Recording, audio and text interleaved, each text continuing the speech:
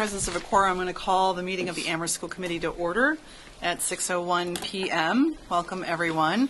And just so you know, for folks who are here in the room, but also folks who might be watching, this session is being live streamed tonight and being recorded by ARP staff, by our Amherst Regional Public School staff, not by Amherst Media, but it will be uploaded to Amherst Media website later today or at some later point. Yeah. Okay. So thank you, Dr. Morris, for setting that up for us and allowing that to happen. Really appreciate it. So if everyone has a copy of the agenda for tonight, basically what we were thinking was we would have almost a continuation, I guess, of the conversation that was started about a week ago regarding the MSBA Statement of Interest process and application. And for folks who've been following this issue both at home and here, the committee has been having quite a lot of discussion, I guess, around this application process upon hearing the news from the MSBA that they would be looking for some kind of consensus from our community in order to more strongly consider an application, I guess would probably be the best way to put that. So we've heard from a lot of community members in the past few weeks, which is great. There's been a lot of discussion taking place here, and we had asked Dr. Morris to come back to us tonight with some further thinking on this and allow for the committee to have a discussion around that. What I'm going to do with the committee's permission is actually ask Dr. Morris, turn this over to Dr. Morris, have him do a short presentation, and then unless there's some technical questions, just ask all of us to hold comments, because we want to give the community some time to respond to Dr. Morris's proposal and presentation, and also allow us to hear what the community has to say before we actually engage in discussion. So does that sound reasonable for folks? Okay, great. And if folks haven't seen, there is a sign-up sheet for public comment, so we are going to use that tonight. We're just expecting a lot of interest and want to make sure that everyone has a chance, and I'll run through that again later on. So with that, Dr. Morris, I'm sorry? Exit doors. I can do that. Yeah. Sorry. So we'll turn it over to Dr. Morris. So just one note, it was a half day at the high school, which means a different schedule for the custodians. So if you do leave after 8 o'clock, we just want to make sure that you use the entrance and exit that most people use, which is out the side entrance. If you go out the front entrance, sort of bad things happen. So we'd appreciate using the side Possibly entrance. setting off alarms. Yeah, yeah, not really bad things, but bad things like people might have to leave the building and all that kind of stuff. Yeah. I don't have a magic trick to shut off alarms, and that involves other people who have to come in trucks. So, so thank you, and thanks for the time, and I'll try to be kind of right-size the presentation with giving enough information, but not feeling too rushed for the committee and the community. So just a general outline of what I'll share is, the problem. We've talked about it a lot. I'm going to go over it again. I know for some people who follow these meetings closely, some of the first slides will be repetitive, and for the committee certainly, but we know that I noticed that there's people who in the audience who haven't been here for some of the last couple of meetings, so I want to make sure that everybody has sort of leveled the playing field of information that's been presented previously. But I apologize for those of you, like yourselves and some of the audience who keep coming, can feel repetitive. For me, it's an opportunity. How do we build consensus? Challenges, we have a rather short time frame to do it in. And I think I'll make a proposal tonight, and I think the key word there is framework. It's trying to right-size, again, use that phrase again, right-size what the MSBA needs, what we can offer, what we can come to consensus to, knowing that if we're fortunate enough to get into feasibility, there'd be most of the decisions would happen at that time. And then a process around how do we gather feedback on what I'm presenting tonight and assess how we're doing with that. I also want to thank Jerry Champagne before I get really rolling, who is doing all the tech tonight. So thank you, Jerry. He'll be up early with me with the weather tomorrow, so I appreciate the double duty. So again, some of these slides have been discussed before, but at a core, we have three kind of themes of problems at Wildwood and Fort River. So one is the building conditions. things are not going wonderfully at the buildings. That we've talked many times before, even with previous school committees, about the challenges of the buildings, and as they're getting close to 50 years, which is the end of the expected lifespan of a school building without significant renovation or reconstruction. It's not just the open classrooms, certainly those are a lot of them, but just all the building systems are starting to wear down and become not only inefficient but inoperable at times. From a safety perspective, that there's many parts of the buildings where we do worry about that, namely the office and how far the office is from the front entrance, the doors getting out. Our staff tell us frequently when we do drills, it's good to do the drills, and yet there are some aspects of the building that create safety hazards, regardless of how often we practice ensuring the safety of our students and staff. And the last is the educational challenges, the open classroom designs, the lack of acoustic privacy, which essentially means that there's noise coming from multiple dimensions. And these accessibility issues affect the most vulnerable students the most. For instance, English language learners are more affected than other students by having noises from multiple sides. Some special education students, it does affect all students, but it doesn't affect all students equally. And I'm going to quote Jean Fay, or adapt Jean Fay's comment from last time, who's a staff member, which is, these are becoming barriers to learning. It's truly not just problems or issues, they're really, at this point, barriers for our students. This is a slide that shows a survey from a couple years ago, 5 years ago, a little less than that, that asked the question. It was something called the TELL survey. It asked a number of questions.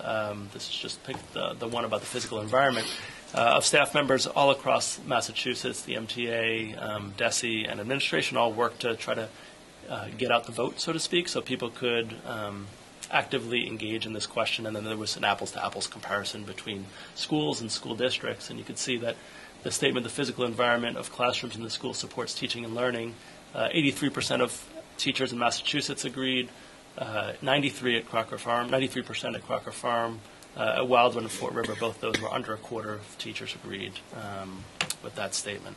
So these were problems 5 years from now, and it's compounding with the age of the buildings. So there's been a lot of talk and press coverage of kind of short-term capital investments, and I think it's worth going over what problems we can solve fully, solve partially, and not solve with short-term capital investments. By short-term, I don't mean it's low cost, but just money that can be spent absent a more significant building or renovation project. So the roofs, each of those will be over $2 million for Wildwood and Fort River. Those are on the capital plan. It's a significant investment, and that can be solved, but the price tag is quite high. The exterior doors, we're in the process of fixing those. We'll have about 2/3 of them fixed at the end of this year, and then in the capital plan for next year is to resolve that. It's truly a safety issue on an ongoing basis for staff and for students. The univents and the HVAC, the heating and cooling systems, we can mostly fix. The challenge is that the ductwork, the wiring, all those elements are incredibly outdated, so we can mostly fix those, but it's not going to produce, like the cooling, a truly comfortable environment. There's no dehumidifying agent that's powerful that can kind of solve the problem. So we've essentially like a very good fan system, but it's not truly a cooling system when we have days like we did at the beginning of the school year, separate from Wildwood systems failing. Even at the other schools, we had major problems with that.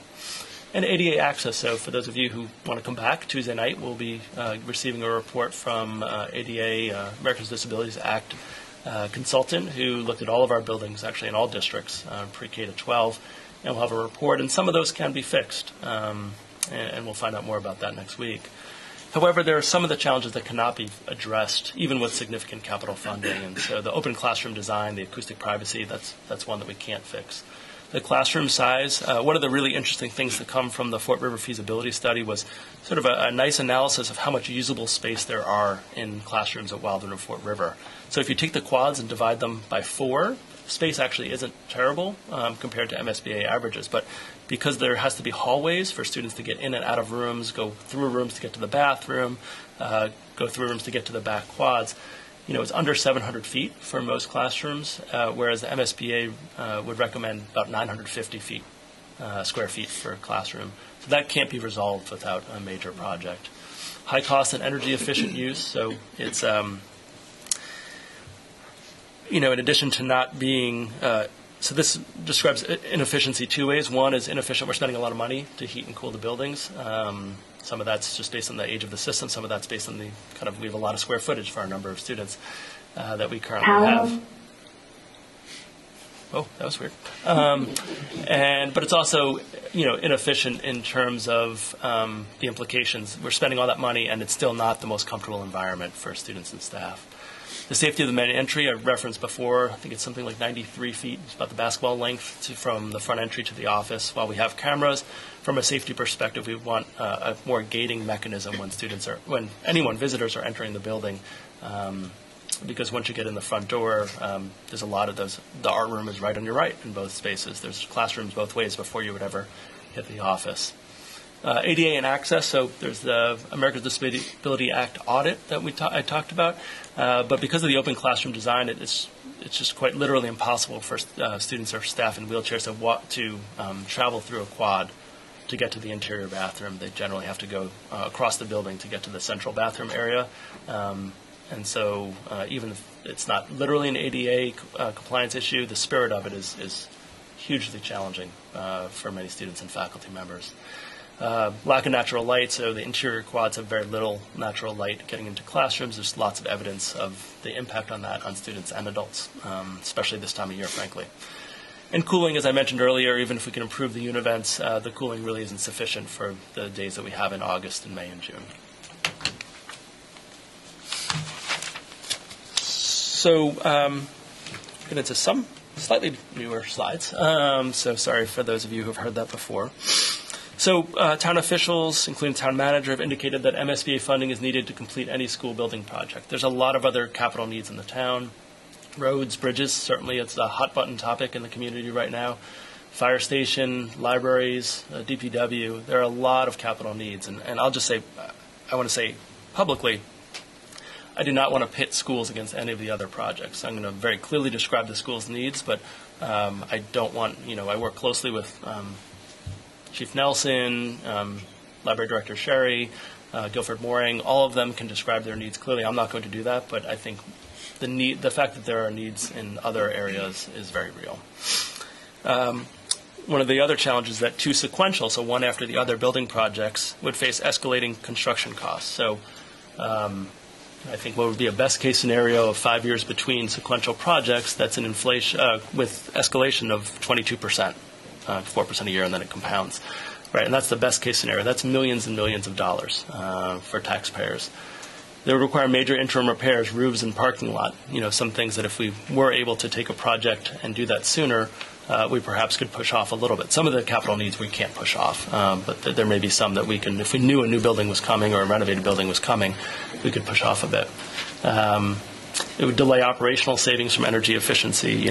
Something I've said before is it drives me absolutely crazy that we spend money on things instead of people, that we spend money on inefficient heating and cooling systems that aren't working well instead of on staff members who can be supporting students. It feels very uncomfortable for me that we do that, and when we go into the budget process every year, it doesn't make me feel good from a green perspective, but also from a supporting student perspective. And it would certainly cost a lot more than one building project, again, because of the escalation and because of the interim repairs that would be needed in between. So some of the history is that we submitted multiple statements of interest from 2007 to 2012. After 6 years of doing that, MSBA accepted the statement of interest for Wildwood School in 2013. The next 3 to 4 years were spent on a building project that did not receive the local approvals to proceed. Last year, in 2018, we submitted statements of interest for both Fort River and Wildwood. Neither was accepted. And the MSBA confirmed for me that MSBA acceptance is competitive. Every year is a new year, and that it addresses one building at a time. So, for us, if we wanted to go down a road of two buildings, they wouldn't happen simultaneously. It would be one after the other. So the feedback I received, and I've had lots of conversations at MSBA. I want to, not just because it's convenient to say, it's actually worth saying that they've been great about engaging me and understanding the community from their past experience working in Amherst, that they're looking for consensus from the community, and they actually want that formally in the statement of interest that gets sent. And they basically told me they're requiring it. They don't if they see a statement of interest without some level of consensus statement, then they're going to really question our readiness. And they said very bluntly to me, it may be that if you can't do that this year, you need to wait till 2020 to submit a statement of interest. And I want to talk a little bit about consensus. So you see the definition up there, but it's, what an acceptable resolution is, one that could be supported even if it's not the favorite of every individual. And it doesn't equal unanimity. Frankly, I don't think we'll get to a place in the community of unanimity on this project. No community gets to a place of unanimity, or very few. I haven't seen too many unanimous votes in communities for any construction project on any topic. But can we get to a consensus place where key stakeholders, both formal and informal, can support a statement of interest? That's really the effort that I'll speak to as I transition to the next slide.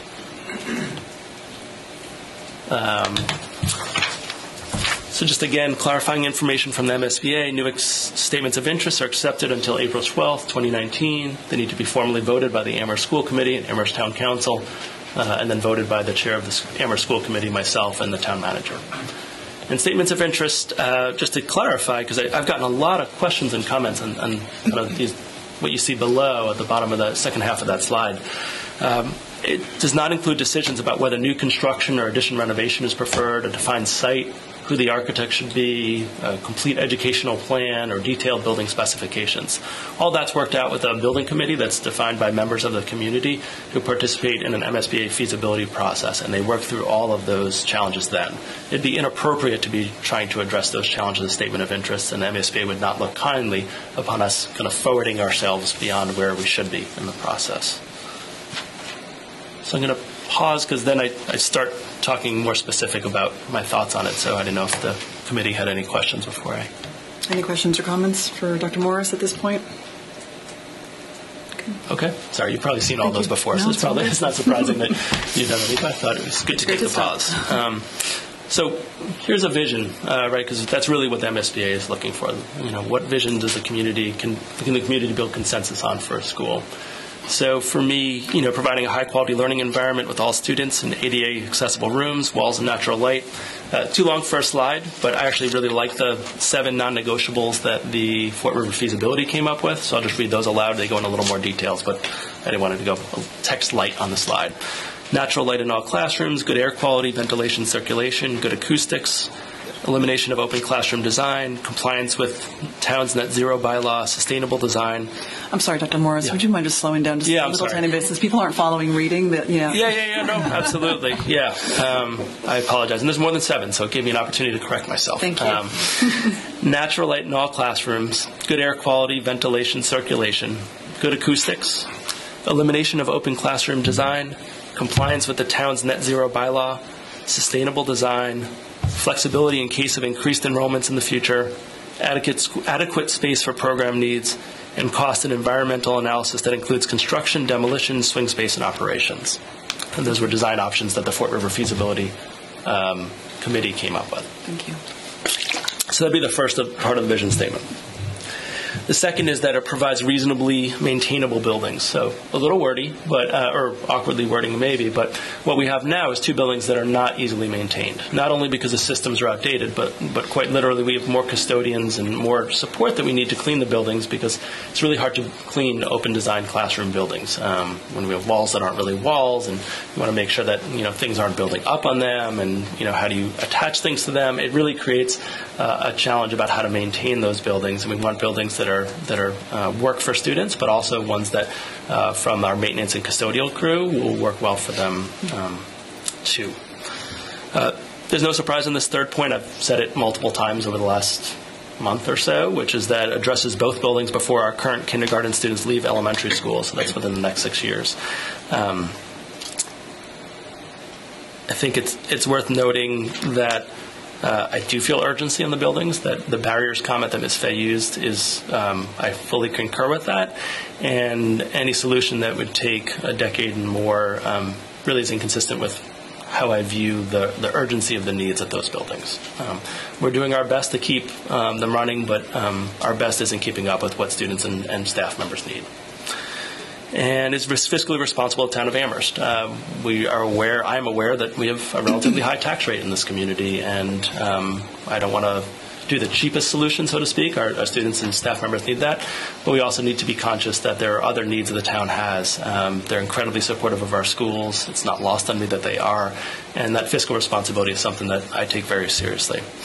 So the goal is to have a statement of interest that has a formal declaration of consensus in the next couple months. So how do we get there? So addressing both buildings as soon as possible means one MSBA project. The average, I was just on the phone with them the other day, and they said the average MSBA project right now is 5 to 7 years. That's really the range that they're seeing.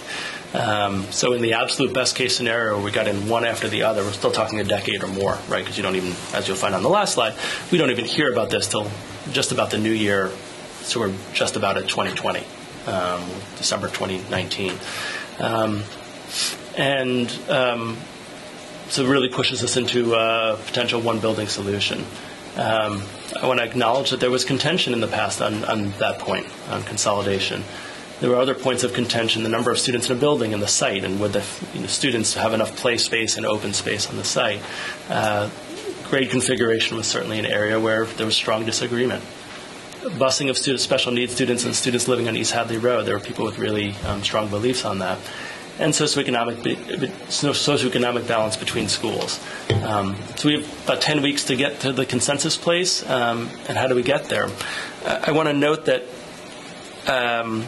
I really want to value that I'm acknowledging the differences, not to highlight them, but actually because I want to be really candid with you and with the committee and then the community. Those things are real. I'm not taking, it's a very neutral statement. I think it's factual that there was contention in the past. And really my goal is to present perhaps a third way that breaks down some of the contention, that keeps with the majority of people's core values, and that we can come away with that consensus of, it may not be people's first options, because I know there's strong feelings on that matter, but that people feel valued, people feel heard, and that the comments that we're receiving, we've received a lot of emails in the last while, a lot of conversations and phone calls as well that I know you've received and I've received. That's all went into my thinking as I, flip the next slide. So the MSBA has really asked us for two things. Are we replacing two buildings or one, and the rough size of school? And that's, again, as Mr. Nakajima pointed out at the last meeting, probably more articulately than I'll do at the moment, it's really, they have to know that they're slotting, and it's a financial piece for them. They're not asking for sort of all the other things that are on here, but I feel like to get consensus here, we actually need to be really clear and formal about them. So even if MSBA isn't asking, I do feel like it's incumbent on me to propose something that goes beyond what the MSBA is asking for, because I think we'll need there to get potential for consensus. So as I said before, one MSBA project, one warm child-centered building. I was thinking about this the other day of, I visited a school a couple years ago in another state, and it was really interesting. It was built relatively recently, within the last 10 years, and there were a couple things that stood out to me. One was, even though they were safety conscious and there was, you walked in and then you were in the office, they had like a metal post, kind of like what's behind the Spitzer, and it was built around it like a tree. And just for an elementary school, how nice to walk in, be in an office, have a security protocol, but the first thing you see is not a beam, but, what looks like a tree. The school committed to having all natural materials in the hallway, so there was no plastic anywhere you looked. And I know that sounds simple, and it really changed. I have a feeling there's a lot of natural wood all around in very visible spots. The sight lines were designed for children, so I felt like 8 feet tall walking around, which was, kind of enjoyable, but I was imagining myself from a student perspective and how different that makes the experience. So all the displays that were built into the wall were built at the student level. So as adults, we had to actually, you'd have to adjust yourself, which was, again, a good reminder about that. The displays were set up where the only things in the hallway were things that student produced. So there weren't, wonderful Georgia O'Keeffe's, and we could have, I'm not proposing this, I'm just describing my experience. Just want to say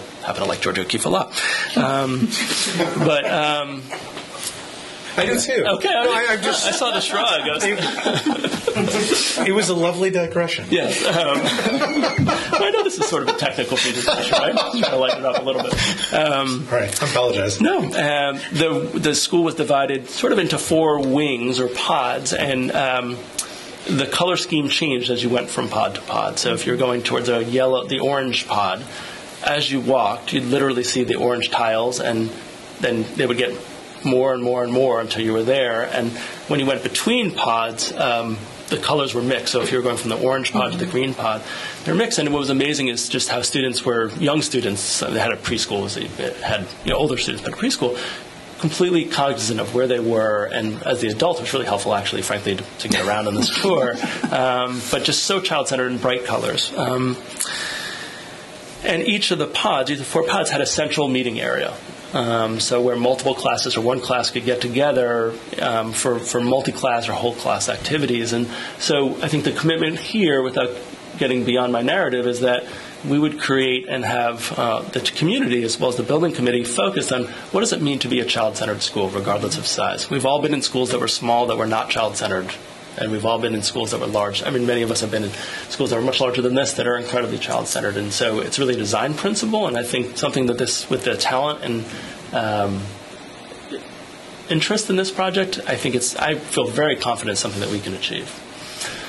So approximately 600 students. I've said before that the research I've read has said, in terms of cohort sizes, having roughly 450, maybe 500 students, there's a lot of evidence that that's really positive, and that's around building relationships between students, relationships between staff members.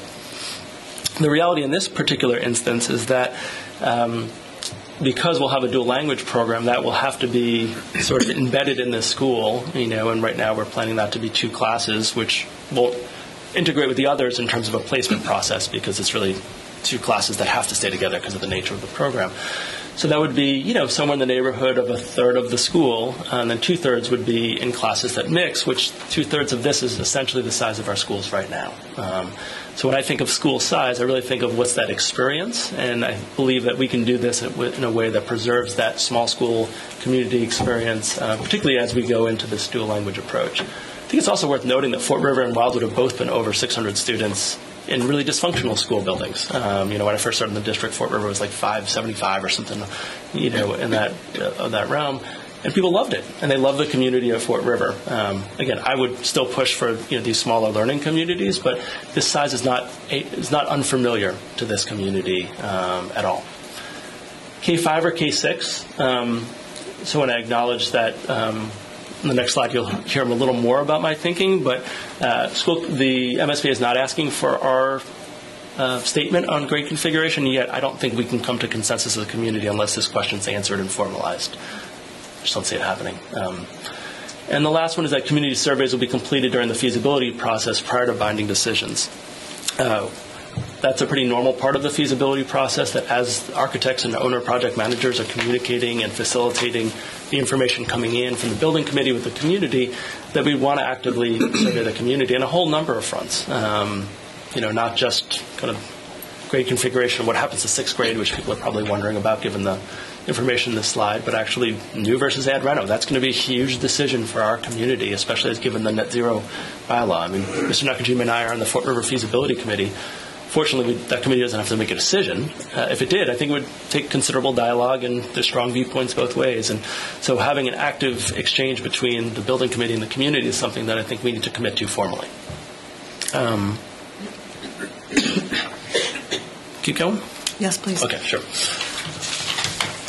I'm just going to take a drink. I'm sorry. I'm fighting a cold.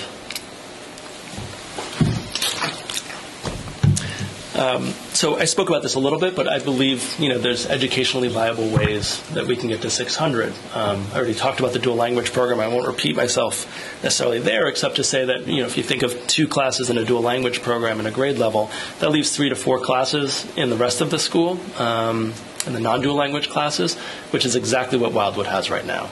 It has mostly grade levels with 3 classes per grade level and 1 grade level with 4. It's not atypical. Fort River has between 2 and 4 right now. So these are kind of cohort sizes that are very familiar to us and very familiar to the community.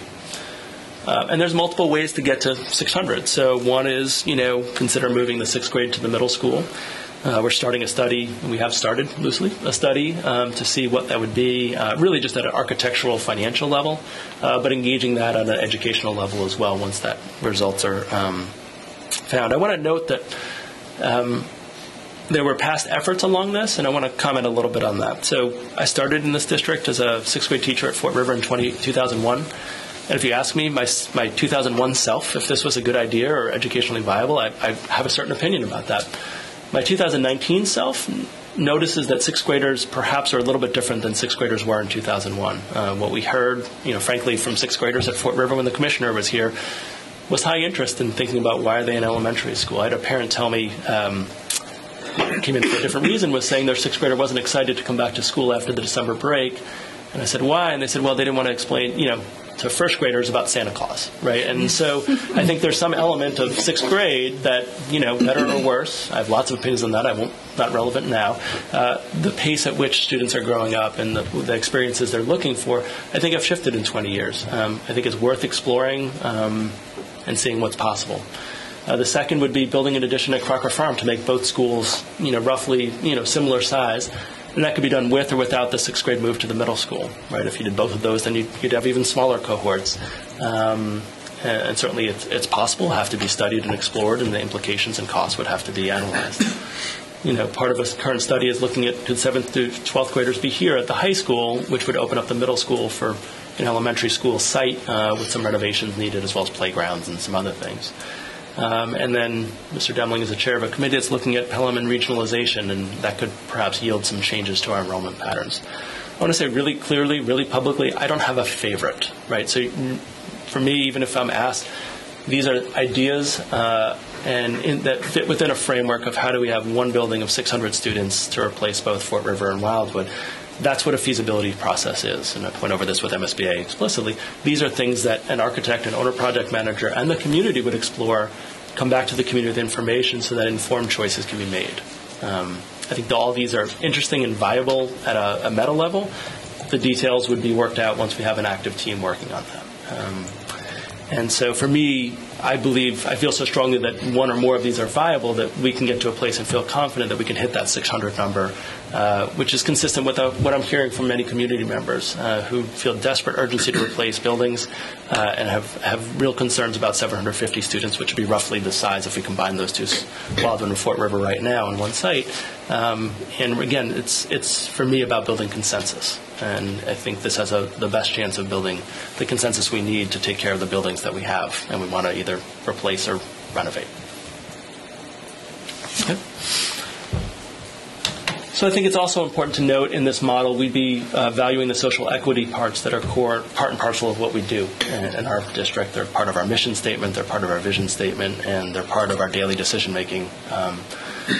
So we think of reducing that to our district to 2 enrollment zones instead of 3.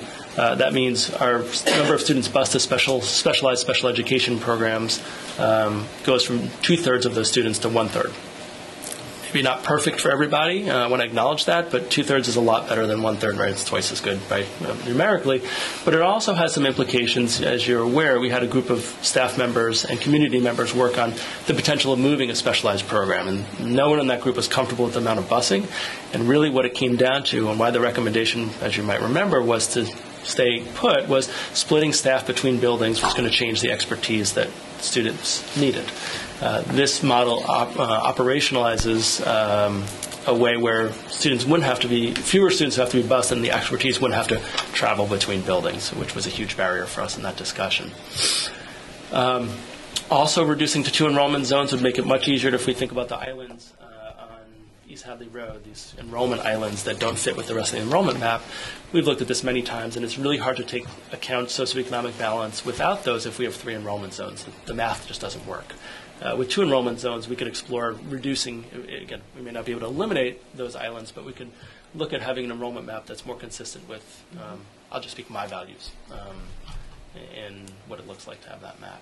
So I think in addition to the core principle, which is replacing outdated dysfunctional buildings, this has major implications beyond just the buildings to support some of our more vulnerable learners in the district.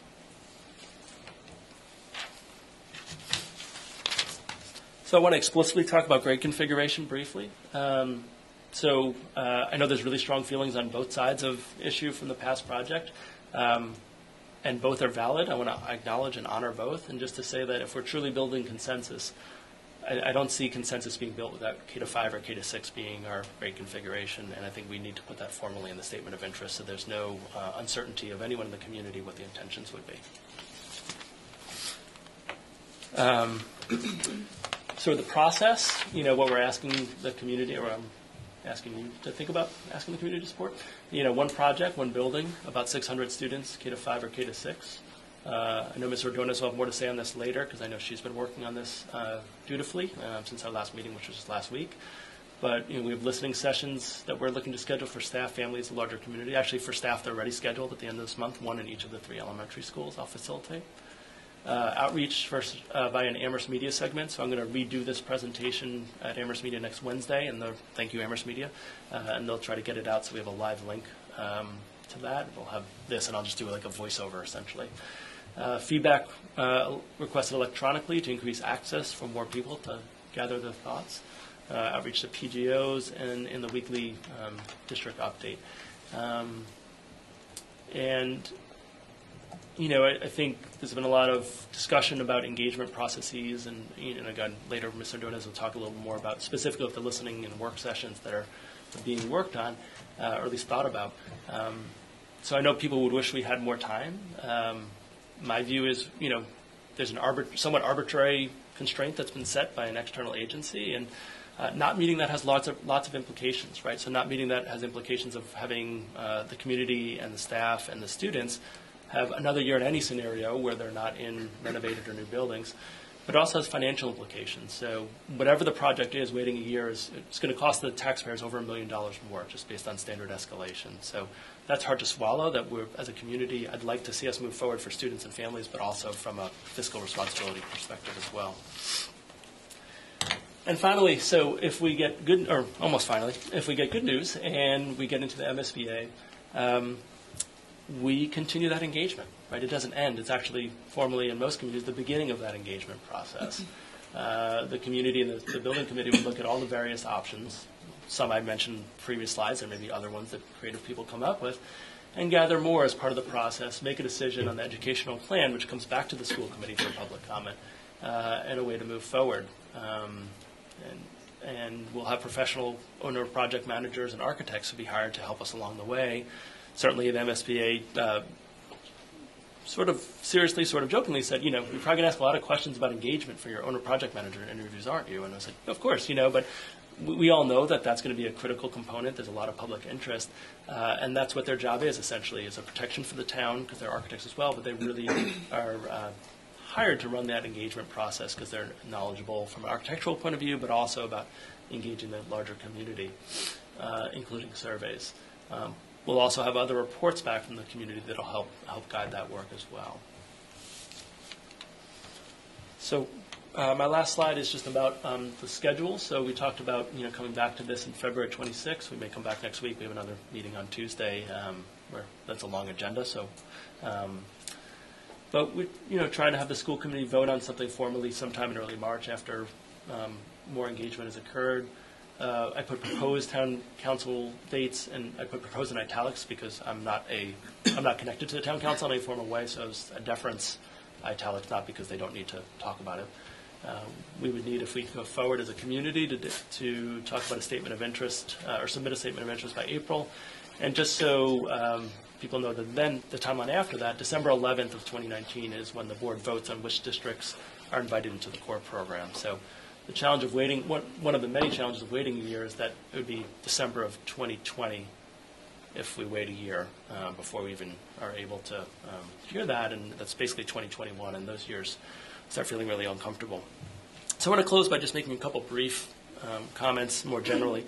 So one is that the way I would describe this is around the parameters, right? It's not a detailed plan. I'm not saying 6th grade should move to the middle school or we should build an addition at Crocker Farm. It's about parameters, and that's what MSBA is looking for, and that's what I'm hoping to build consensus on, and then continue to engage with the community on what the best plan is moving forward. And certainly that would have to be worked out, and I think lots of surveying and engagement needs to happen before binding decisions are made as part of the MSBA process. Actually, I think we can do that. I know there's, some concerns have been expressed about the timeline. I think the community can do it. I think there's a pure, honest commitment of all parties that we want what's best in the best interest of students. And right now, the current situation is, I think no one would agree, is in the best interest of students.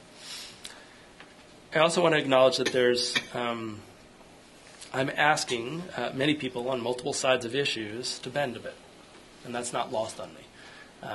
And for me, the students, staff, and community of the schools, they can't afford another break.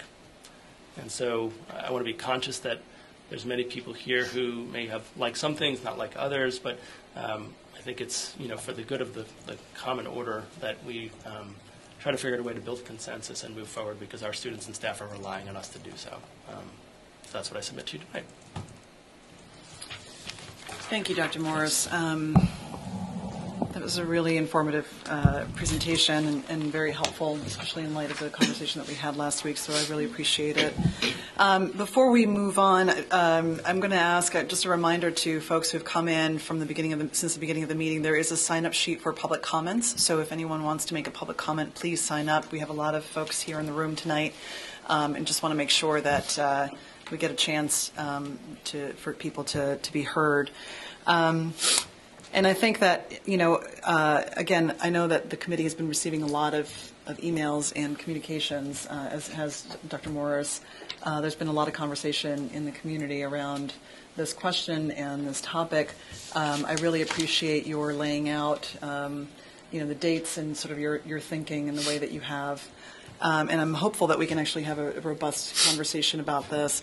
As I had mentioned at the start of the meeting, what I'd like to do now is actually move to public comment before we have a discussion here in the committee, if that's okay. If there's any questions, Mr. Demling? Yeah, just Dr. Morris, is this going to be posted on arch.org, and when can people get that? Tomorrow morning, yeah. Tomorrow morning? Great, thank you. Okay, so with that, let's see if I can get I don't know if it's possible to get the sign-up sheet up here. Thank you. Oh, yeah. Thank you. Thank you very much. So Dr. Morris is going to set up a timer now. And just as a reminder for folks who haven't done this before, if you'd like to speak, I'll be reading the names. It doesn't mean that if your name isn't on here, we will not accept your public comment, but I'm just going to try to go down this list, make sure that everyone gets a chance. As he's setting up the timer, you basically have 3 minutes to speak, but please come up to the microphone and state your name. And there it is. So the first person we have on the list here is Michael Hankey. Hi, I'm Mike Hankey, and I live, you can throw a stone and hit my house.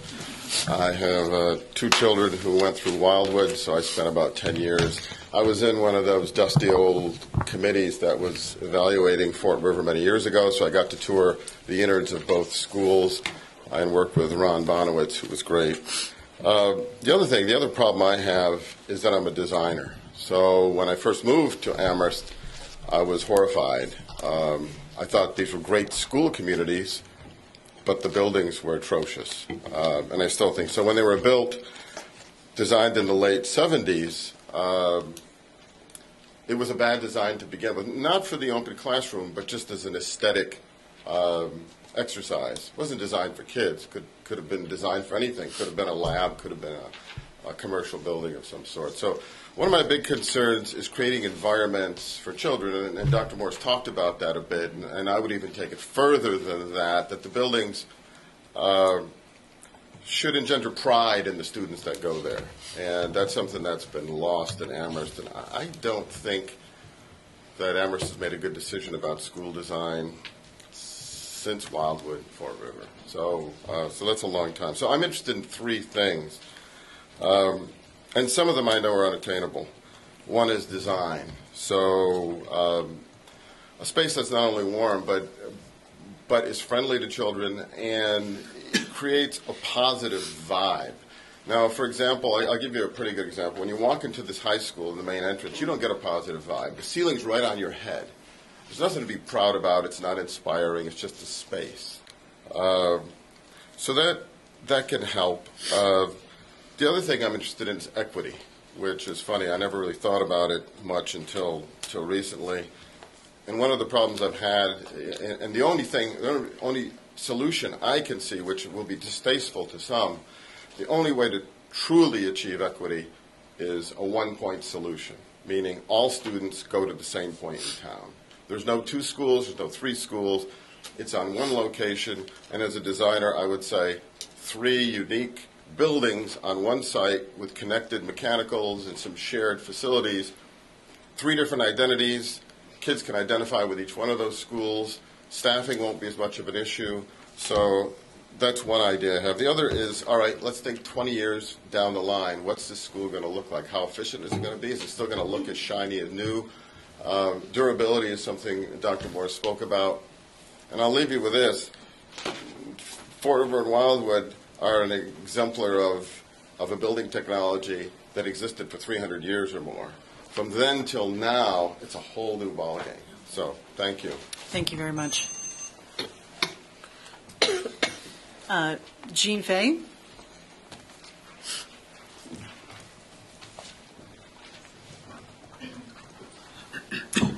My name's Jean Fay. I'm a special education paraeducator in my 21st year in the Amherst school system. I'm also a town resident, and I'd like to present you with a letter that has been signed by many educators. We're continuing to collect signatures, so you'll be getting more.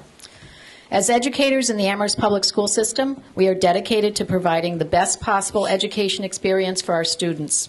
This has become increasingly difficult due to the unsafe, unhealthy, and in many cases, inaccessible conditions of our buildings. The aging ventilation systems are clogged with dust. Our bathrooms are not accessible for all our students. Our bulletin boards are moldy.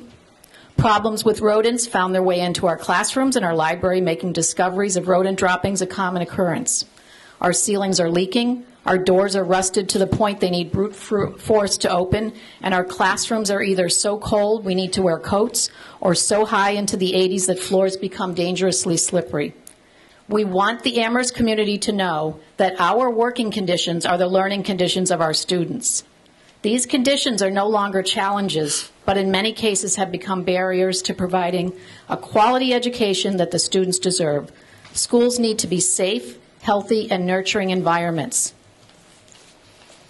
Our schools are no longer safe or healthy. And what we're doing right now is we're putting Band-Aids on infrastructure issues. And we're running out of Band-Aids. And the Band-Aids are getting larger. And they're going to continue to get larger and more expensive.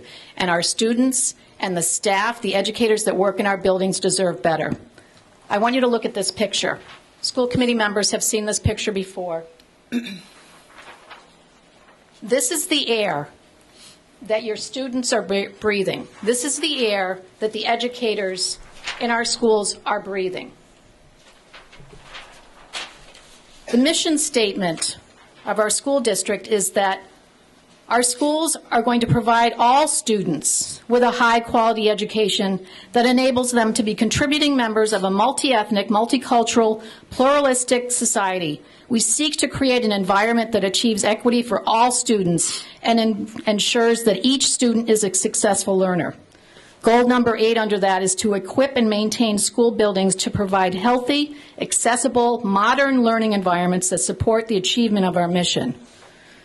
Nowhere does it have any fine print that says this is dependent on the address where you live in the town. I'm urging the school committee and the community to understand that this is a dire situation. Is this what you want your children to breathe? Thank you. Thank you. Thank you.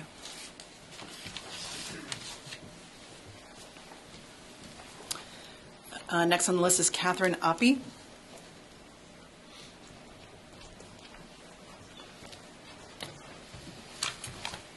Hi, I'm Catherine Oppie, former school committee member, parent to children who went through the Amherst and Amherst-Pelham Regional School District, and co-chair of Amherst Forward. And I had prepared a completely different statement for tonight, which was about sort of the process and surveys versus listening sessions and so on and so forth. I'm not going to give that statement, but I will send you a copy because you just need more email. But what I did want to say after hearing Dr. Morris's presentation is that I share your urgency, and I am so grateful for your thoughtfulness and continued commitment to our teachers, to our students, and to our staff. And your focus on what is really important here. I know it was really difficult for you, Dr. Morris, and for the school committee to get to this point in this process and to get to this proposal. And I'm so grateful that you did. And you're exactly right. It doesn't meet everything that I might personally have wanted in the proposal. But given the situation that we're in, I completely support it. And I am so, so grateful. Thank you.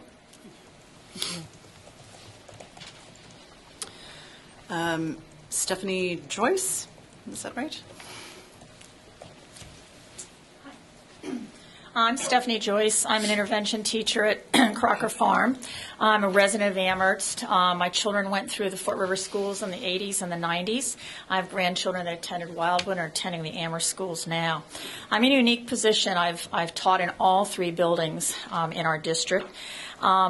As educators in our district, we pride ourselves in not working from a deficit model when we consider the teaching and learning approach is important for each student. Rather, we work from a strategic or preventative model to understand their strengths, how to build on them, and to determine evidence-based strategies to meet their needs, prevent or remediate learning challenges, and impact their achievement.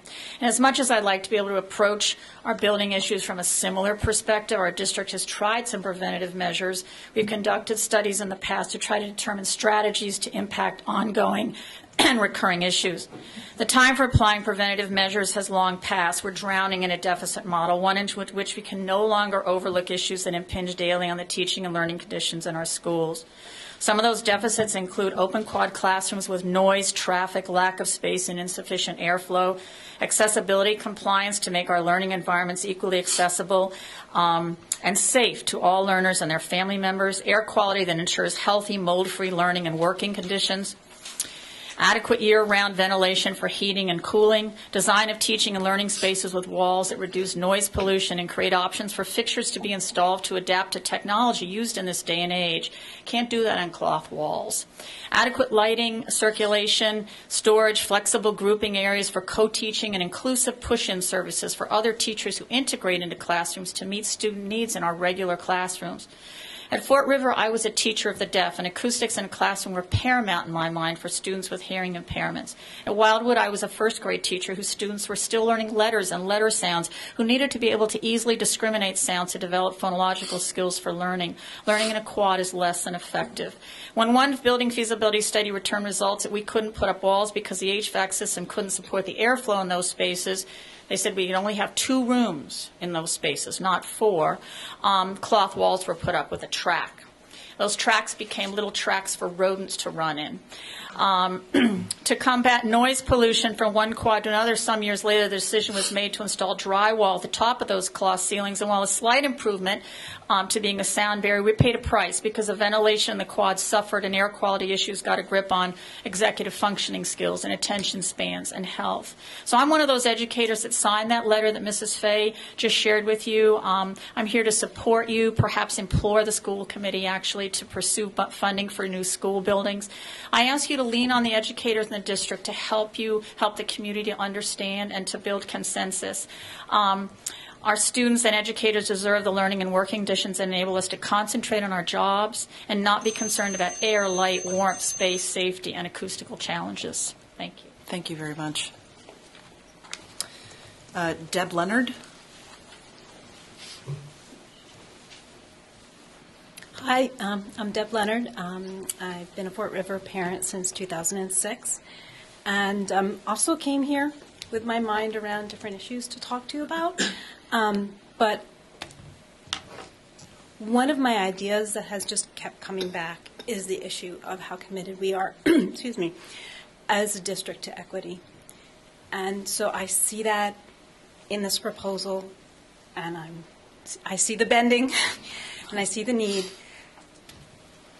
and I feel like it's a big step in the right direction. So that aside, thank you for your efforts. And the other thought that I had, which I would like to stress, is the need, as Dr. Morris did, that there are different people coming to the conversation at different points in time. So continuing to present a perspective, an overall perspective of where we've been, where we're going, and the particular task in front of us and what is not in front of us is something we're just going to have to keep doing. We're going to have to keep saying and asking you to just keep the train on the track. Thank you. Thank you. Kristen Riley.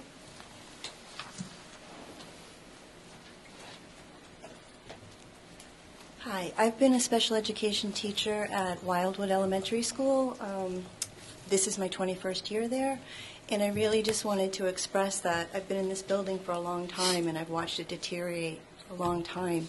And while when I first got there, it wasn't really conducive for learning for all the reasons that have been mentioned, I'm getting increasingly scared for my own health and for the health of everyone else who goes to that building every day. Mold, mildew, mice feces. I'm looking at the containment around the asbestos in the building, and I'm wondering, how long is it going to hold up? It's really scary. We filled out surveys on our health, and it was compared to other teachers' health across the state, and we're significantly less healthy. We get more headaches, more colds, coughing, sore throats, all these things we're dealing with. And, you know, I just wonder, like these little children, their bodies are developing. What's happening to them? What's happening to us? So really, you know, there's a point at which I'm scared. I still have another 10 years, and I'm like, can I do this? What's going to happen to my health? Am I even going to survive after I retire? Just because I don't know what this is all going to do to me. The building, it's really bad. And our custodians are working their tails off to clean it for us. But they can't keep up with all the mold and the mildew and the feces. So that's really all I just wanted to say. And I really, really, really hope we can come to some kind of consensus, because this is really serious. If we can't get this in this year, how long is it going to be? I mean, how many more years are all these people going to be breathing stuff that's unhealthy? You saw that picture. Thank you. Thank you very much. That was the last name on the sign-up sheet, but if there's anyone else that wants to make a public comment, please feel free to do so. And just come up to the mic and state your name.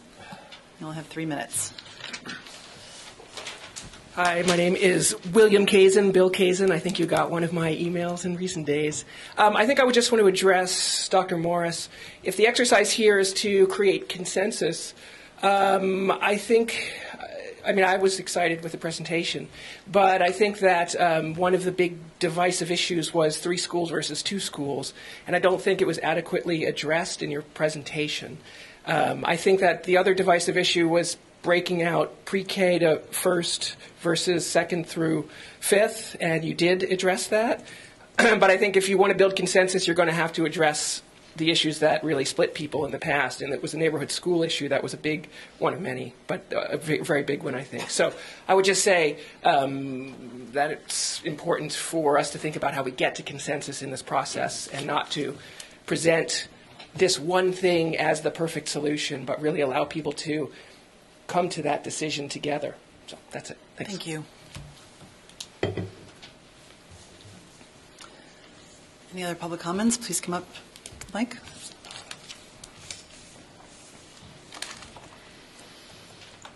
My name is Janet McGowan. I had 2 kids that went through Fort River when it was probably 100 or 150 more kids. I think this is a great moment with the MSBA being a very interested partner, and I watched Dr. Morris at this meeting last week and also on the town council, and it seems like the question the MSBA wants to know is, do you want to replace both buildings? And I think there's consensus on that. I haven't heard anyone say, like, let's keep the open classroom. So I think there's a town-wide consensus on that. And at the town council meeting, he said the MSBA also wanted to know how big. And as I understand it, small schools work better for kids, particularly kids at risk. I know my kids weren't at risk, but that worked well for them to be in a school community where, like, kind of Mayberry, everybody knew your name kind of thing. And so I think that question, and for kids at risk or kids who are struggling, a small school is a better community. And so I would support that. And it could be a 2-school model. It could be a 3-school model. I think that's an issue that people could coalesce around. 600 feels kind of big to me. I think the studies might suggest it might be harder for, other struggling kids to gear in. But I don't think, I think the community could agree now, like we want to replace both schools. We want smaller schools. As part of the MSBA process, once we get in, we could be looking at 2 small schools, 3 small schools, and then compare it with the 600 model, because you have 3 options. And so let's get into the process. Let's look at the evidence on what is best for the kids. We're building schools for 50 years. We have probably growth in our population.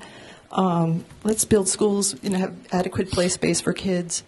Let's do that together. In terms of process, you need to build some kind of consensus, and I suggested in my email, and now we can build a consensus that, yes, we want to replace these buildings. We don't have to keep talking about that. No one's arguing for that. But we want the best learning environments for the kids, particularly kids who struggle, because in my 15 years in Amherst, we have not closed the achievement gap. We have not achieved that for so many groups, and let's not build a school that's too big for them. It's going to work against them. So let's get together in the process and look at these options. Thank you. Thank you for very much. your work.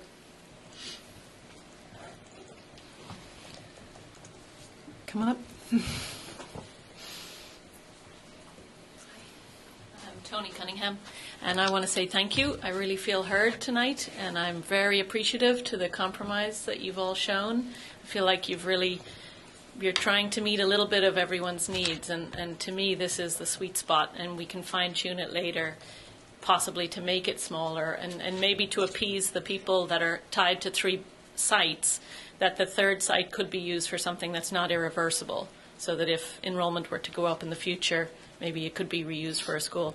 The other thing I wanted to encourage you to consider is this is potentially the consensus solution, but to show it to the MSBA, I'm concerned how they want to see it, if they want numbers from, you said you were going to do the survey during the feasibility process. I'm wondering if they needed some data before then to show that enough people in the town would actually vote for this at the ballot.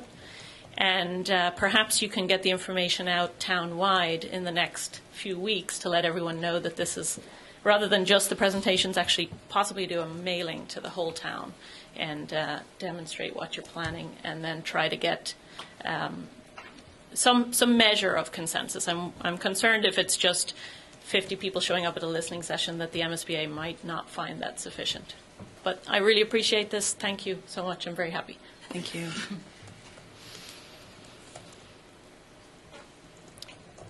Anyone else? Come on up.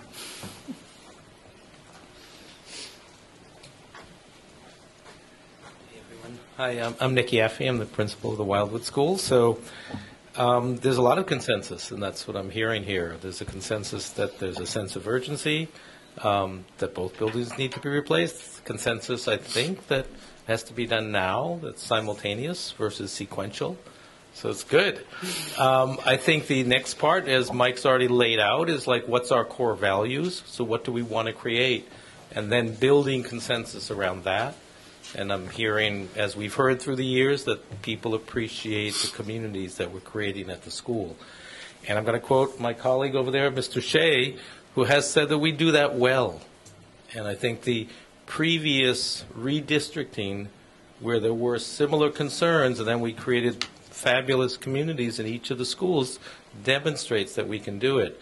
And I think Mike laid out some aspects that, to me, I'm going, yeah, that's a great idea. You know, the idea of creating the little communities within, whether it's a larger school, that these are the types of ideas that we as educators can do together and collaborate. So I'm leaving hopeful, because it really has to be done.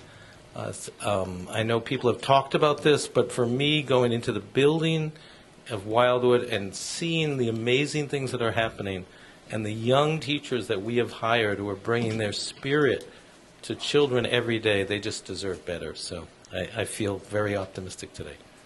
Thank you.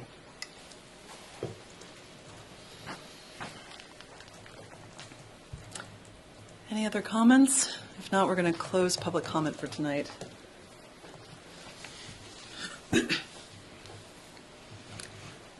Okay, so thank you all for coming. Really appreciate it. This is just really important for this entire process to hear your thoughts and to get your input and feedback on all of this. And with that, I'm going to turn to the committee now for questions, comments, just to share your thinking on where we are right now. I'm going to hold on bringing you up to speed, I think, on the conversations that both Ms. McDonald, Dr. Morris, and I had around the listening sessions, because I think it's probably more important just for this process, if that's okay, to go through what we've been talking about and hearing about tonight. Right. We'll talk about that more 5 days from now. We'll be able to talk about, I'm sorry to jump in, but we have another meeting on Tuesday, and that's on the agenda, so we can talk about the engagement pieces. Yeah, but we were going to preview tonight to share with the committee. Absolutely, yeah. No, absolutely. Good idea. Yeah. Mr. Dunley. So thank you, Dr. Morris. I really appreciate the way in which you framed this. I appreciate the directness and the detail in the proposal. I think it shows the kind of leadership that I would expect from our superintendent at this moment. You're the leader of our schools. You're not a divine right king dictator, but you are the leader. And I think that means taking ownership for offering us a path forward to discuss whether we can get on board with that. So I appreciate that. So I do have kind of a long statement I wanted to share. I'll hold off any thoughts about survey and engagement process until we get to that topic. But this is, I'm going to share a lot of the positivity and enthusiasm from some of the speakers. That this is a meeting that I've been hoping we could have for the last 2 years. I think we had it as soon as we could, but I think it took us 2 years to get here. There's been a lot of good work that's been done that this builds upon. Not the least of which is the good work of the Fort River Feasibility Committee. A lot of information that we have to be able to get to this. So, I won't bury the lead. I think your vision statement and proposed framework for consensus are both things that I can fully support. Really, the way I frame this entire problem of the buildings is it comes down to one core principle for me, and that's that there is a clear and urgent need to address both of these buildings as soon as possible. And everything flows from that. And it's part of the vision statement, and it's part of the proposal. I just want to share some of the reasons about why that is, and why I think this is a good framework for consensus, as you mentioned the word framework. I look at it in terms of there's 3 constraints that we're operating in that are kind of immovable things that we have to consider. And from that, logical possibilities follow that limit the scope of what's possible.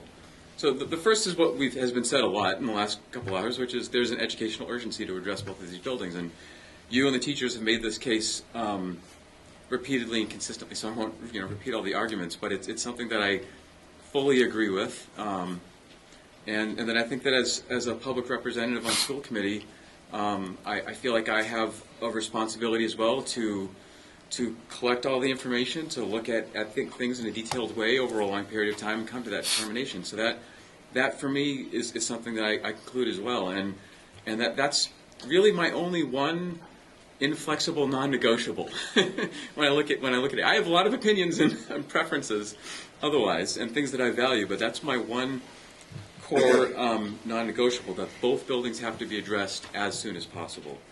So that's the first constraint. The second constraint is that we have to go through the MSBA. I would certainly defer specific financial guidance to the town council. That's absolutely their wheelhouse. I would not jump the gun on that. But we have every indication from the town that this is the case. And when I look at the costs from the feasibility committee and the capital needs of the town, it makes clear sense to me. So that's sort of the other constraint. And then the third constraint is that sequential MSBA projects, one right after the other, would take longer, and they could potentially take considerably longer. Setting aside for the moment the additional financial costs of what the sequential projects would entail, there are several time hurdles that every single one has to be jumped in order to execute, and even in a best case scenario, right? It's the SOI acceptance that we know, even if we have a strong consensus statement and everybody hopes that we get in, there's still no guarantee that we get in. There's the MSBA has funding constraints.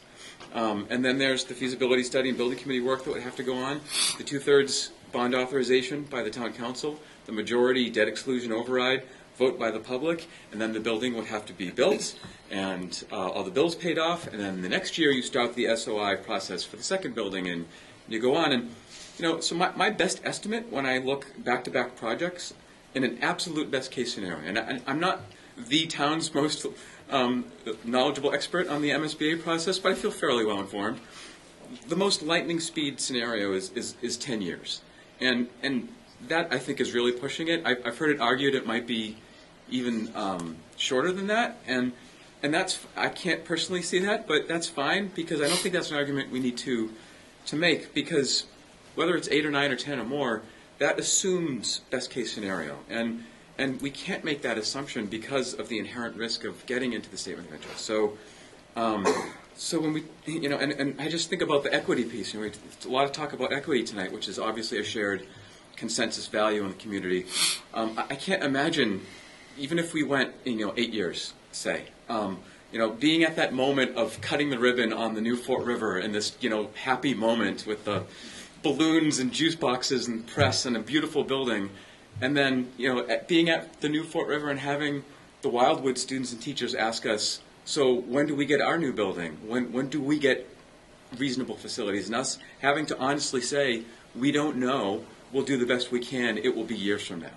That's just not a situation that I can endorse the possibility of. So when I take those three things together, it has to be as soon as possible, we have to go MSBA, and we can't do sequential projects. It's the first 2 points on your proposal there, that one MSBA project, and we know, correct me if I'm wrong, because I've heard different opinion, but one MSBA project means one building, correct? That's clear direction from the MSBA. Yes, it's definitive. Right. And so where does that leave us in terms of building consensus?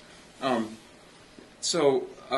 want to acknowledge that accepting that a two-building solution is simply not possible anymore, given the educational urgency that we've talked about, is hard to accept if you sincerely value and have advocated for a two-building solution. And as someone who did not advocate for that, I want to publicly acknowledge, I don't think that it was crazy. I don't think that there are not good, valid educational reasons to want two buildings. And I also want to acknowledge the legitimate frustration of those who have advocated for that solution, that we did once have this option. And because we had one, had the previous building project submitted a 1 K-6 building, then right now we would be talking about building the next one. And so to ask acceptance of one MSBA project and one building solution now is asking for real compromise. It's asking people to give up something real that they value. This is actually my only sort of critique of your presentation, is that in your definition of consensus, you use the word, not everybody gets their favorite. I think that's a little lightly stated. I think what we're asking people is to let go of things they actually sincerely value for good, honest reasons. So I want to acknowledge that. So given that, I think, someone could ask me, okay, if I'm inflexible on the urgency to address both buildings as soon as possible, then that means one project, one building, what am I flexible on? And I've thought a lot about this over the last 2 years, probably maybe a little too much.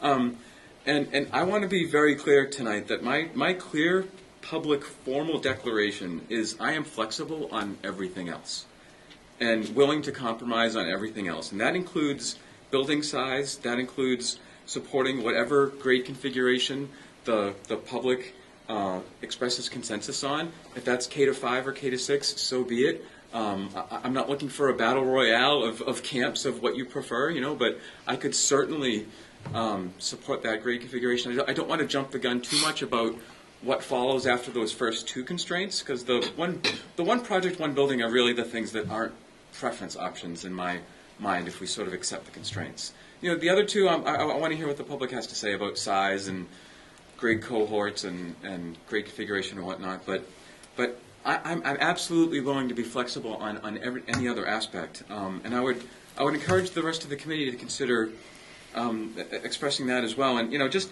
to think about one small anecdote I wanted to share about what the sort of positive possibility this opens up is that so you talked about maybe moving sixth grade to the middle school, which is way cart before the horse. We haven't talked about the educational advisability, but let's say we do that. Just using the current data, that leaves us 907 K-5 students to put somewhere. And so Crocker Farm currently has 343, space for 343 students. So that leaves 564 students to put into a new building. That's already significantly down than the 740 from the previous project. And then of those 564, 240, like you mentioned in the example, would be part of that dual language cohort, which are, it's built into that program that they are bonded together. They see the same teachers, they go to the same specials. And so that leaves, in the rest of the building, and say the 3 classrooms or so per grade, 324 students. So then you have 3 cohorts, right? You're 343, 324, and 240. Those are small cohorts. And then, like you said, if it works out that we have 2 enrollment zones, if, say, the dual language program is all choice in, then that makes it much simpler to do the socioeconomic balance, which was one of the side benefits of co-location. It makes it easier to reduce the number of kids that are bused in for special ed programs.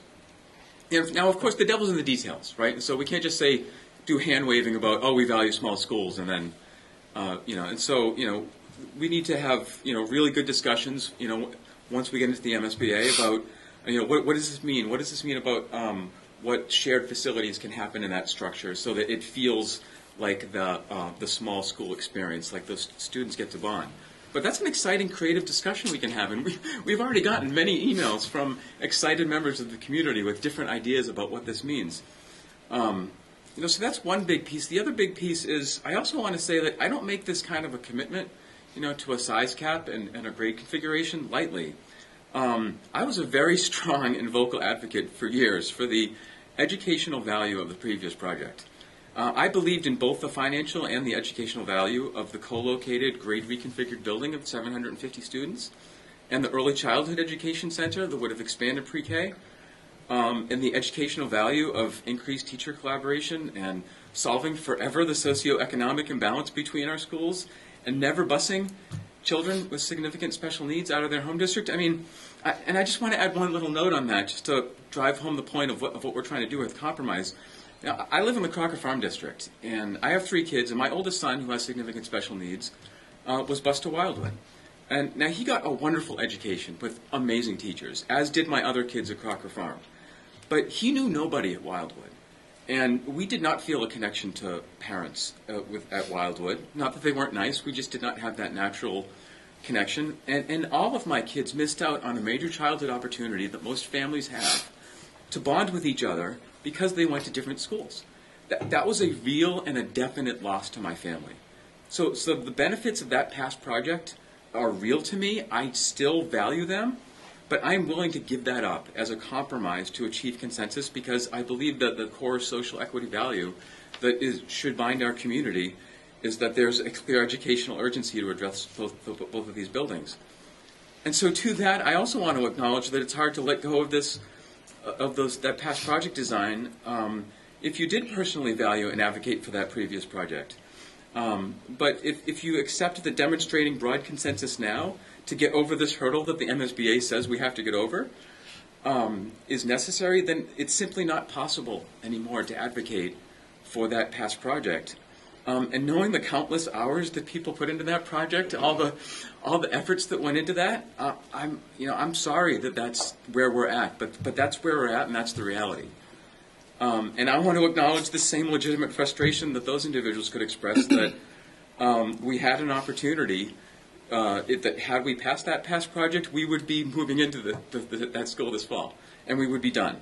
And so we are asking people who supported that to give up something real that they value in this compromise in order to achieve this greater shared value of getting these buildings done as soon as possible.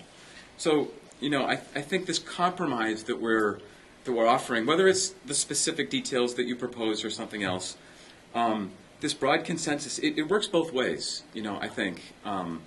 that we're asking both sides to give up something of real value to come together. It's asking a lot. So, just the final thought I wanted to leave people with, and really asking the public is, to take a good look at this. Review the slides tomorrow morning when they're posted. Think it over. Really think about it. Talk to each other, and then give us your sincere feedback with all the different mechanisms that the chair will go over and that we'll discuss. Because we really do want to hear everyone's honest feedback to make sure that this is reflective of the community's core consensus, and reach out to us too. This is a time. We're busy with other things as well, where the superintendent and the school committee should be available to you. So we'll be as public and accessible as possible, but you should feel free to reach out to us individually, and I'm personally willing to meet with any individual or group who just wants to chat this out. Just two last thoughts about optimism on this, and I was so happy to hear the hope and enthusiasm from people from both sides of the past project expressing tonight. Is that I'll admit to lurking online occasionally and on the Facebook chats about topics, this particular topic in the various groups, and I've been pleasantly surprised, just recently, to see productive conversation from members from the different past groups talking about ways that we could solve this problem. Such a stark contrast to what was happening at the height of the past pitched battles as we were going vote to vote to vote. And I think that kind of dialogue that's the fundamental difference. This is not a zero-sum game.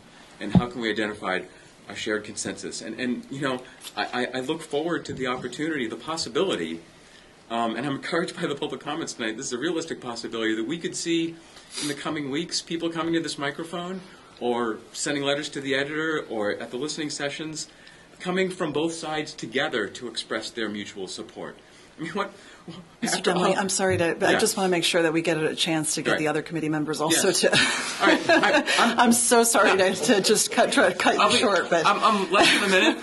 But I don't feel. I'm going to say that I don't feel sorry for going on because I've waited 2 years for us to have this. I can tell. Yes. This meeting, and I'm really excited for us to move forward. So the only other thing is. Just what a wonderful thing that would be for our community. I'll stop there. Thank you. Thank you.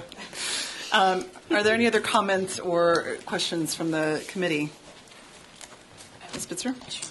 So I spent this morning kind of watching the 3-hour, watching on Amherst Media the 3-hour meeting that I missed last week because I had a sick family member. And I've been receiving everybody's emails, and I just want to say that I have been paying attention, even though I wasn't here last week. And I had a whole host of responses, and then, I got Mike's presentation a little bit earlier, and that kind of revised everything I was going to say. In a way that I think happened to a lot of people who were here tonight, and also were hearing Mike's presentation for the first time. And I think what I'd like to say is just that, I'd echo a lot of what Peter just said, and that, and I don't think it's a mystery to anybody, but, I was a supporter of the co-located schools, the project that we had. And it's the first time in a long time that I've really felt optimistic about moving forward with new schools, because I feel the urgency. It's the reason I ran for school committee. And, I've got kids at Wildwood and, have also an alum of Crocker Farm. So, I have deep connection to these schools, like everybody in this room. And I'm finally feeling optimistic in a way I hadn't in a really, really long time. So I want to say thank you to the superintendent's not here, but also to everybody in this room for coming and just dedicating themselves to this process, because we're all really tired, I think, of dealing with this and want to see progress. And I'm optimistic, but I'm also cautiously so, just because this is the very, very beginning. We haven't, even gotten a positive response on our statement of interest, but at least we're, I think, making progress. And I want to make sure that we continue to have positive movement forward. So, and I think part of the reason I'm feeling optimistic is I think we're finally open and starting to communicate about how people felt about the past project in a way that hasn't happened openly in the past, at least not in a public setting like this. So I think it's important that we continue to move forward, but I think part of the reason we're moving forward is because we did take the time to kind of look back and have some honest conversations about what it means to be either letting go of the potential of having three separate sites, or letting go of the idea of having a pre-K through first and a 2 through 6 model. So I think this proposal demonstrates compromise, and I think it's going to be important as we move forward that we keep in mind that there are a lot of people who are going to be involved in this process if we're going to be successful. So after, hopefully we get a successful statement of interest, and there are all these other steps we need to go through. So I just want to make sure we continue to think about how we're going to engage. And I have comments on that, and it sounded like you guys wanted to hold off on talking about engagement. I am also, I have an 8-week-old at home who I'd like to, this is my first time out really without her, except for at least lengthy time out. So I may have to leave early. So do you have a sense of when we're going to talk about the engagement process? I was hoping to just get comments from the committee, immediate reactions to what was just discussed. So then and then we can go into stop process. now, and then I do have some thoughts on process. So great. Okay. Ms. Matalent, you Well, I'll keep it short. And I actually have been, my optimism has actually been building over time, even sort of reading all of the email that we've been inundated with and the conversations that I've been having with community members. I'm not even sure I would put cautiously, because I think one of the things that I've noted in all of it is we all want high quality learning environments. That's not a debate anymore. I don't think that's, somebody else said, we have consensus on that we all want that. I think what's become more clear over this school year is the urgency of that. And I have sensed from all of the communications that I've been having and that we've been hearing here is that there is alignment and agreement on that. And I find that actually inspiring, and that's a great foundation for us to build and move forward. And despite being close to this and hearing all of the past presentations here, seeing your presentation, Mr. Superintendent, was just really, really inspiring. And I wrote to you. I was like, wow, that was just reading it, even without your voiceover, was it just reinforced that sense of optimism that we can get there and we can do this. And I think for me, like Carrie, many of you know that I was an advocate for the prior project. And I like the concept of bending a bit, because for some people, compromise is a bad word or an evil word, and bending sounds like something that we all can do and can all do pretty easily. And what I love about the proposal and also the conversations that we've been having is it really focuses on that high quality learning environment for all of our kids, regardless of address. And it addresses this urgency of getting it right soon and getting all of our kids there, within the next 5 to 6 or 7 years, and that it meets the needs of being fiscally responsible for our town, given, regardless of all the other capital projects that are on our plate, that it is something that I think we can stand behind, and from a fiscal perspective as well. So I am hopeful, I'm optimistic, and frankly, I'm inspired. So I do have comments on the process too, but I will hope that. Okay, thank you. I have no idea what comments I have on process until we get there. Although I do think that other people do, so I thought I'd say I don't. But I don't. With the exception that I do think the question that came up earlier about how do we demonstrate, it's an interesting question about what do we use to document or demonstrate to the MSBA that there is broad consensus. It is an interesting question, and you may have ideas on how to do that. I don't know. So I think, almost a month ago, we talked about this first. And at the time being, I said my belief that, and I think deepening with all the experience we've had over the last couple of years of learning more about the building conditions in Wildwood and Fall River, that I felt strongly and urgently that we needed to deal with both buildings at once. Obviously still believe that, and I think that that core approach that's saying, which one of the things that that you didn't dwell upon, Superintendent, is that at the bottom of a number of these slides, you talked about what was in the slide, you reflected on it, but then you also reflected back that you understood that there were essentially important either trade-offs or prioritization or a hierarchy of values that you were wrestling with and trying to wrestle with sensitively and appropriately for the community, but that you were putting that high quality with educationally sound but also safe and appropriate learning environment for students and staff at Wildwood and Fort River at the top of that list and saying, look, if this is something that I feel is going to be a barrier to getting that done, then I'm going to find a way to either shape something that bends essentially. And to me, that core principle is number one for me. Number one, number two, and number three. I absolutely firmly believe we need to do that. I think the thing is, and this is something that I've been trying to test out for a while and listening actively also to people who've rung me up, as well as also all the emails we've gotten, is what are the core principles that we're attracted to, or that we're basing our views upon. And to me, I still view even the proposal you put forward as offering more opportunities for consensus, more opportunities for continued dialogue and creativity that don't actually require. So on the face of things, the point I'm getting, on the face of things, this compromise unquestionably is asking people to give up positions that they've held before, particularly for basing it on the previous project. When I listen to people and think about what their core principles are, what's important to them, what are they bringing to the table, I actually do not think that this approach is asking people to give up those core values. And so one of the most important things to do is to be able to articulate those values and to be able to work creatively together in ways that improve the quality of a future project.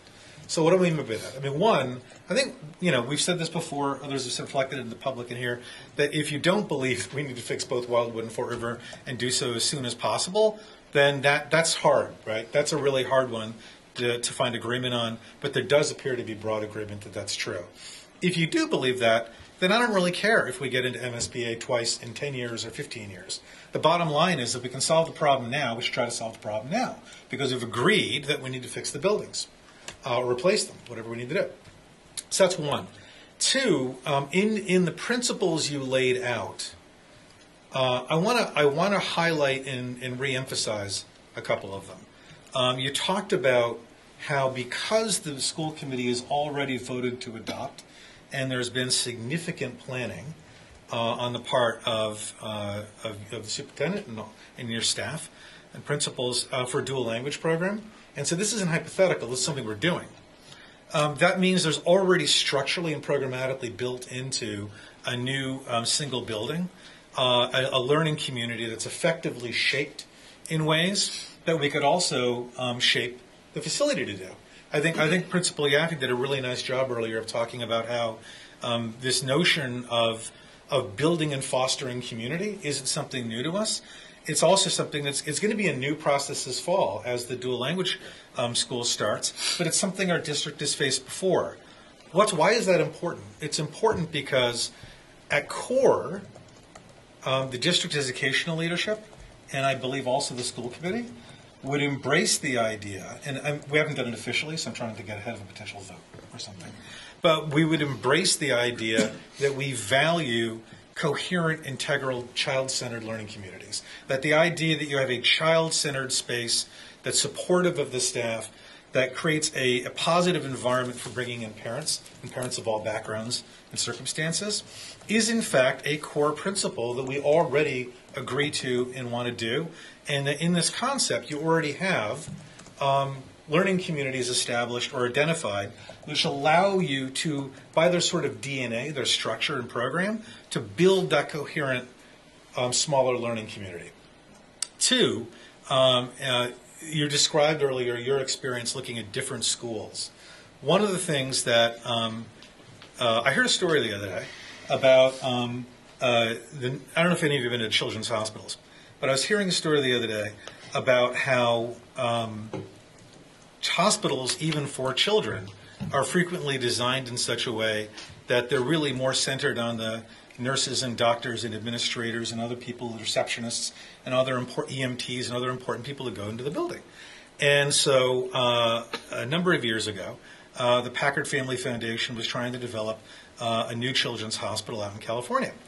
But one of the things that the Lucille Packard, the chair of the co-chair of the foundation, wanted to do is say, look, it's not good enough to say you're child-centered programmatically. What's important to do is to figure out how do you integrate that, not only programmatically, but also in terms of design, into every aspect of the building design, something echoed actually earlier by one of our first speakers. And there are two things about this, and I won't belabor it.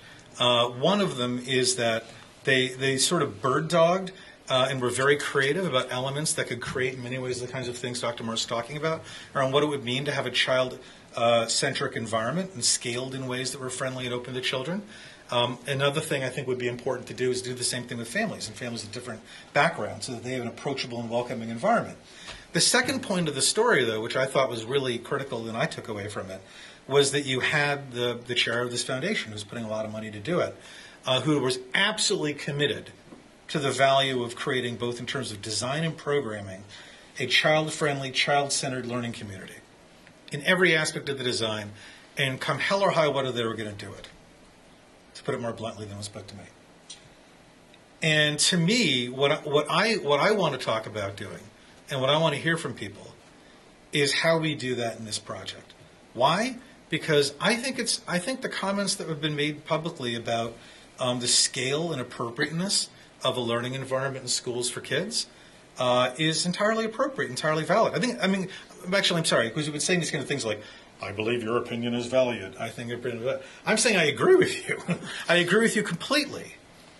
And so what we can do as a school committee, and what we can do as a district, the superintendent can do, is we can actually essentially more formalize a commitment that we want to work actively with you to shape what that design of that building looks like in a way that realizes a design that's neighborhood friendly, family friendly, child friendly, as well as workable for the staff.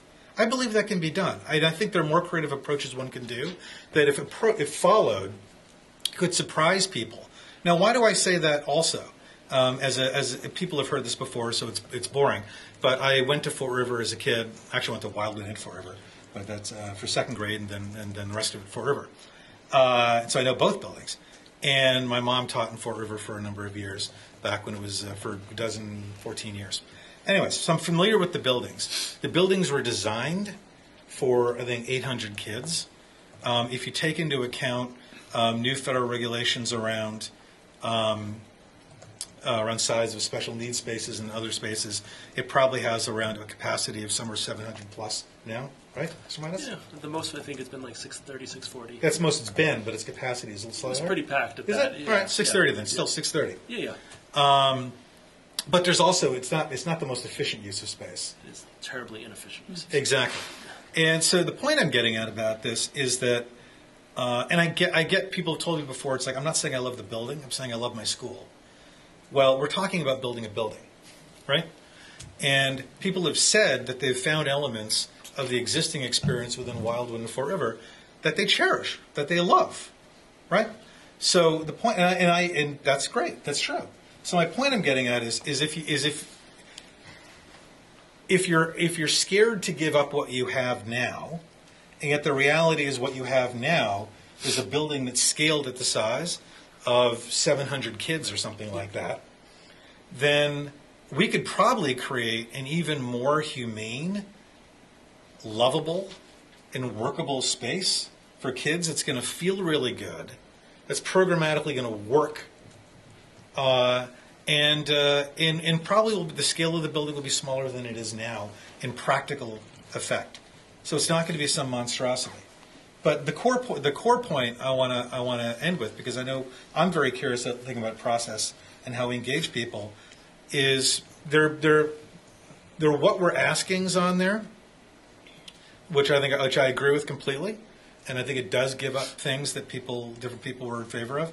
But I'm also the reason I went through that slightly long conversation that I went to just a moment ago is I was trying to go through just how many things still need to be decided, and just how you can, in fact, anyone, whether it's on the social equity side and thinking about redistricting, whether it's in the allocation of special ed programming, or whether it's the design in the feel or the idling time of buses or something like that.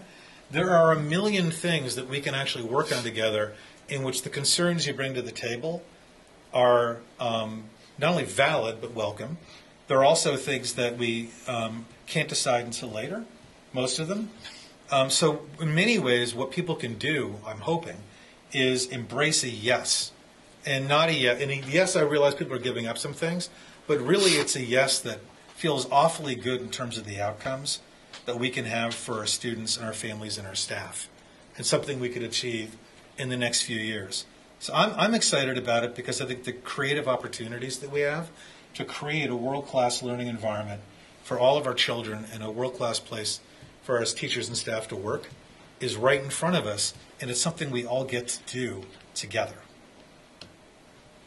Thank you. So I'm just going to say a couple of words as well, just in response to Dr. Morris and your proposal. I really appreciate the effort that you've put into listening to the community here. And I think that your ability to capture so many different perspectives and voices into something that, as you said before, is about parameters and not about detail, right? It's about establishing parameters. What can we get behind? And I actually, to Mr. Nakajima's last point, had just written down over here, this is our opportunity to say yes to something, right? It's our opportunity to say yes to the things that we agree on. And I think I can't imagine any person being against any of the goals that you laid out previously. And I know that those are some of the goals that the Fort River Building Committee had also worked with, which are fantastic. But quite frankly, they've pre-existed even the Fort River Feasibility Study Building Committee. I think these are goals that we've been articulating for a very long time. But the need for natural light-filled environment, for educational, educationally sound buildings that actually help people or inspire them to learn, really.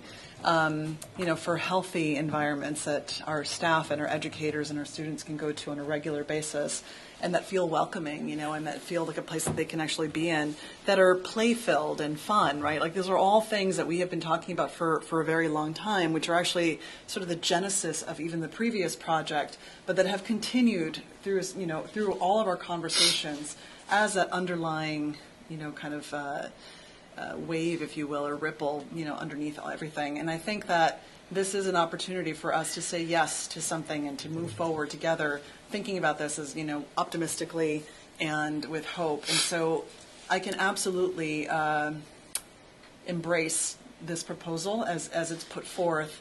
And I think there are going to be a lot of details that we will work out. And I think that the community will have a very big role to play in figuring out all of those details. And as you said before, I think, articulating that we will have a feasibility study, assuming that we were able to get into the MSBA process, right, into that pipeline, that there is a feasibility study that actually will be a formal part of that process, and a feasibility committee will be formed. But I think that one of the things that I've taken away from all of the conversations that we've been having with the community these past few weeks is the need to feel heard and the need to feel that they are invited into that conversation very early on, right? And that it's not just something that gets tacked on at the end where people feel like a plow is moving forward and they're getting kind of pushed aside. But I think there is an opportunity here for us to invite them into that conversation, to say yes to them too early on, and to think about all the different ways that we can be engaging them. And thinking to what we've gone through now here in our community with the charter process, and how we have now a mechanism in place for regular community input and solicitation of feedback, that I think we can take advantage of that, and we can use that to bring in those conversations when the time is right. And so this feels to me like just the right kind of detail that I hope we can get behind. As you said, consensus is not unanimity. It doesn't mean that we're all going to agree on every single aspect of any future project, but it means that, again, we're saying yes to those parameters and that we're able to at least get behind these central concepts.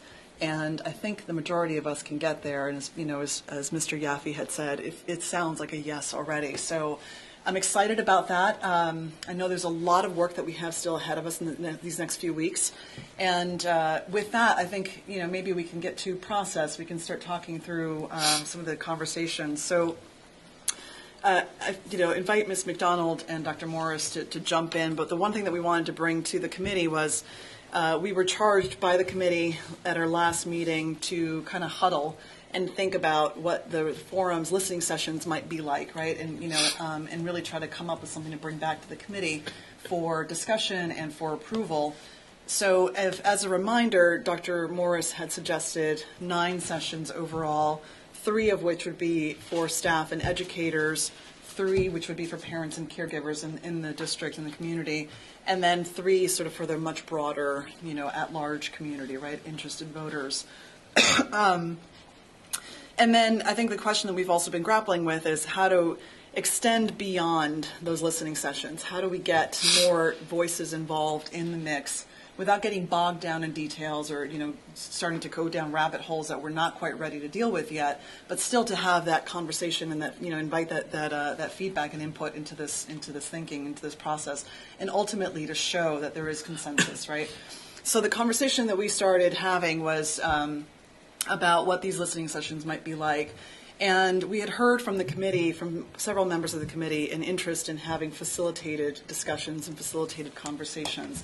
So we have reached out to a couple of firms, and we have one proposal actually in hand, which we'll be sharing anyway very soon, and that will be for discussion at Tuesday's meeting. But I think that given the interest that we would have, in these listening sessions, having a facilitator to help lead those conversations and maintain that feeling of neutrality is extremely important. And our challenge was to see if we might be able to do something like that within the timeline that we have laid out for ourselves, which is not a lot of time. I mean, typically for these kinds of listening sessions, you need time to both decide, sort of create the format and the template for the actual discussion, and then to promote it and push it out into the community, then to actually hold the sessions, and if there's snow days or anything like that, that ends up delaying it even more, and then to have the sessions and synthesize the information that comes back, right, and report it back to the community in a way that, is articulate and clear, but actually makes it feel like it was a real process, and that, that people were actually heard and that those ideas were captured.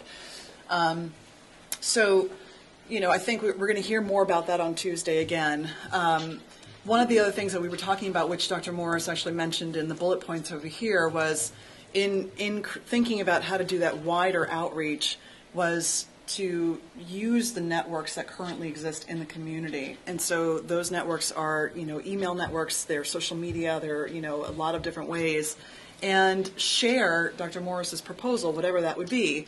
Now we have one. Share that out via, a taped segment of some kind. So that's what that refers to, the Amherst media segment. So it's basically Dr. Morris presenting, on tape, what we just heard tonight, and then providing that link along with an email message and the PowerPoint presentation to a much wider group of community members. So that allows people the chance to review the document, to think about it, and talk about it with their family and friends. If they can't attend the listening sessions, they can actually provide feedback. We would create a very simple little form that allows them to, basically express their support for this proposal. If there's any other additional, ideas that they might have, also include that in there. And if they don't like it, they can also say that too, right? I mean, that's the whole point of that.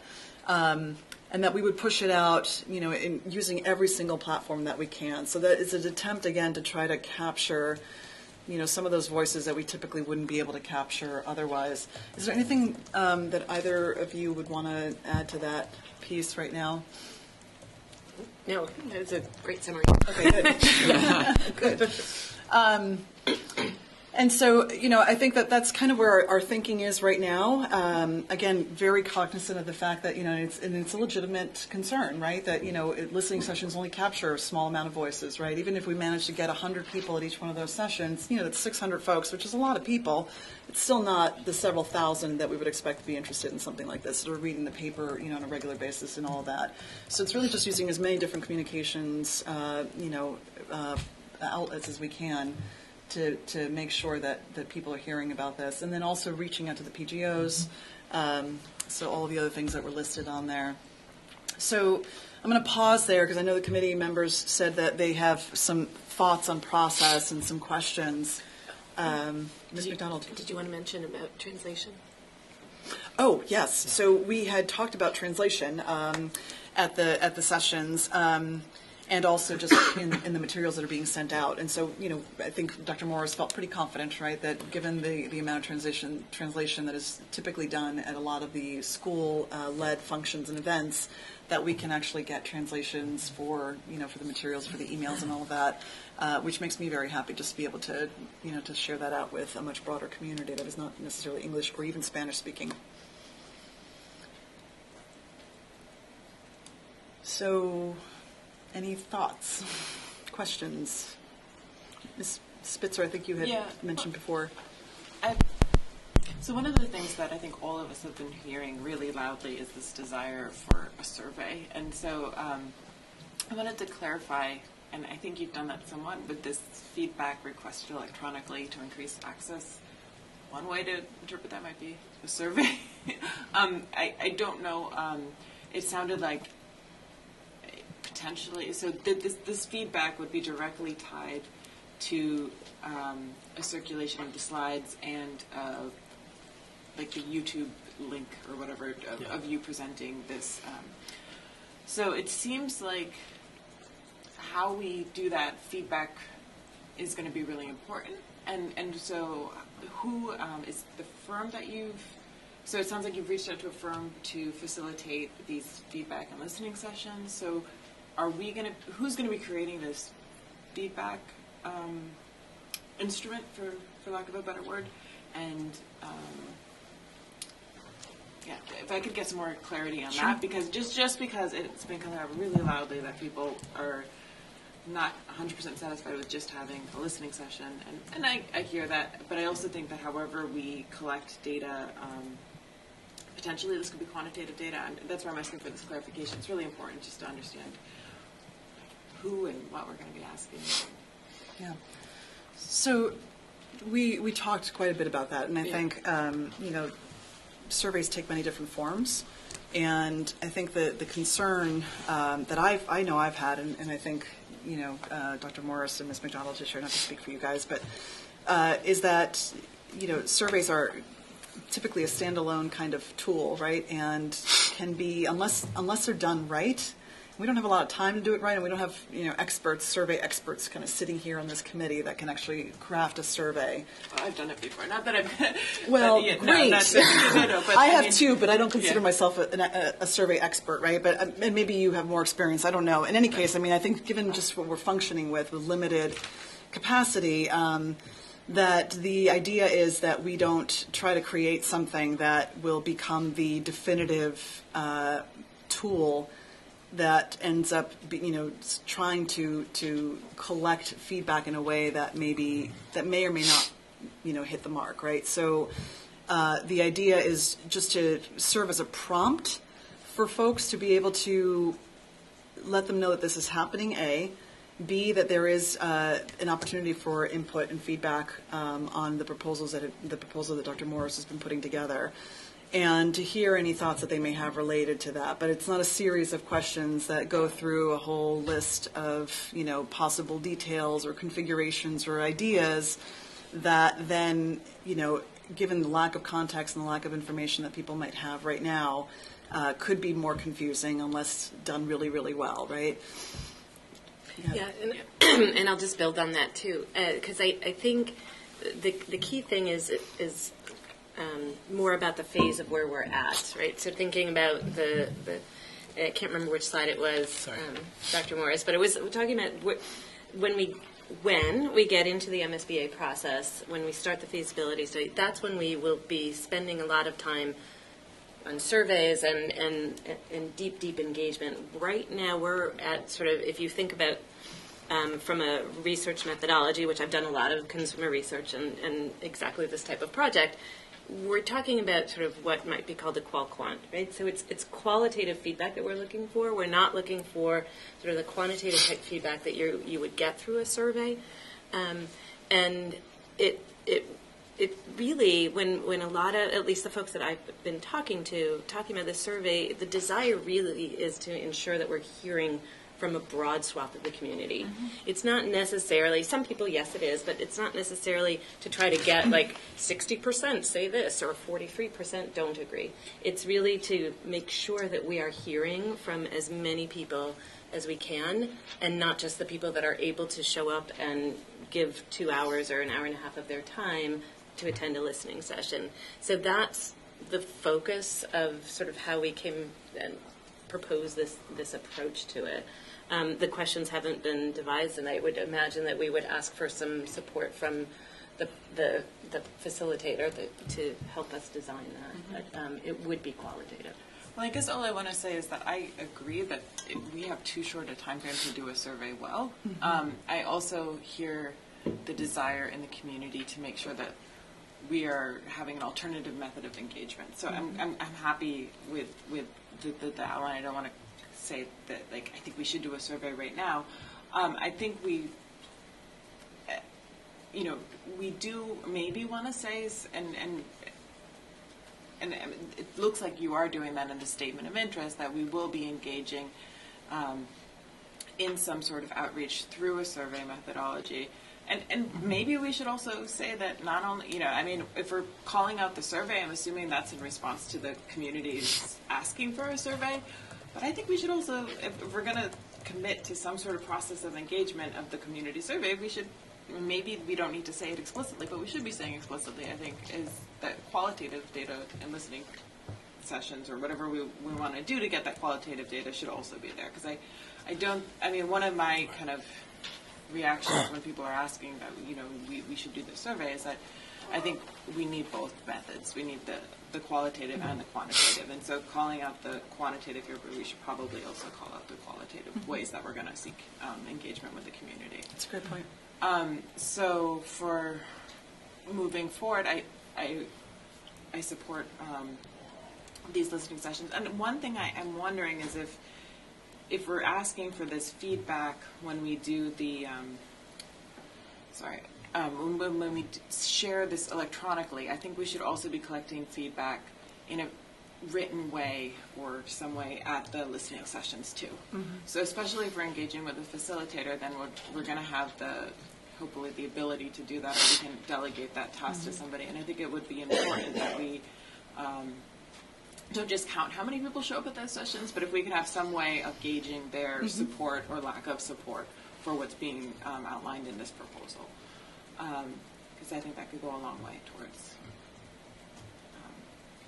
demonstrating to the MSBA our consensus building. Thank you. Mr. Demling?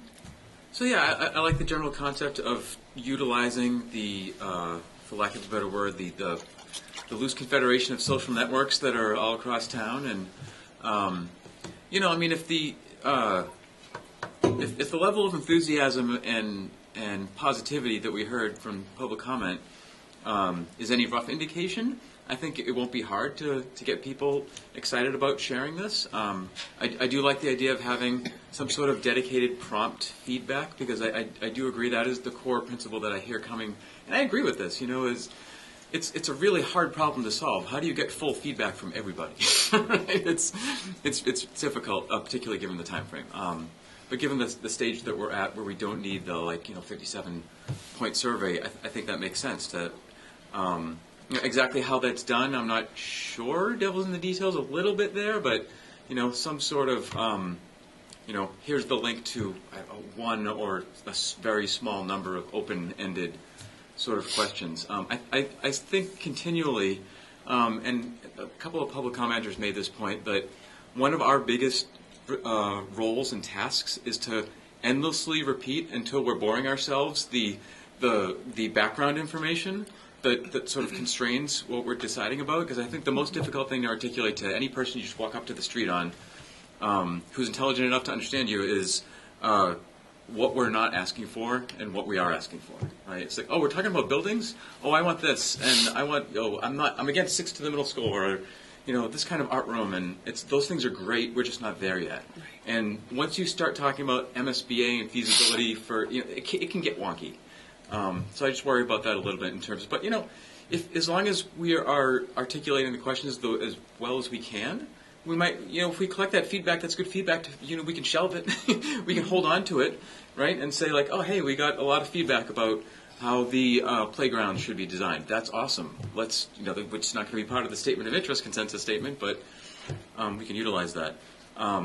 So I think reaching out to PGOs is one way to do that. I also thought, when we're at the point, whether it's either the superintendent or the school committee or combined, asking the Amherst Bulletin if we can write a column. This is I think a perfect opportunity for that.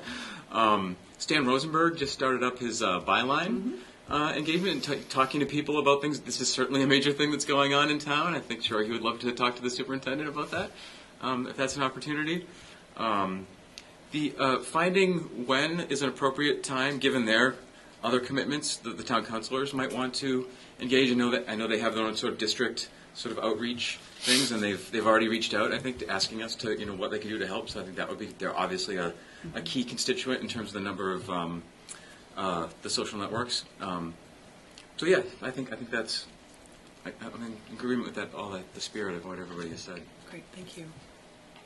Dr. Morris? So just to jump in on the MSBA side, I did share after we had our conversation this week, the three of us, the loose outline of what we were thinking about, and they felt like that was, from their perspective, a good plan of gathering community input and feedback, that they will always care about elected officials' votes, and so this is one of the two bodies that votes on it, and I want to be conscious that there's another whole body that isn't here tonight that, we'll have to consider this.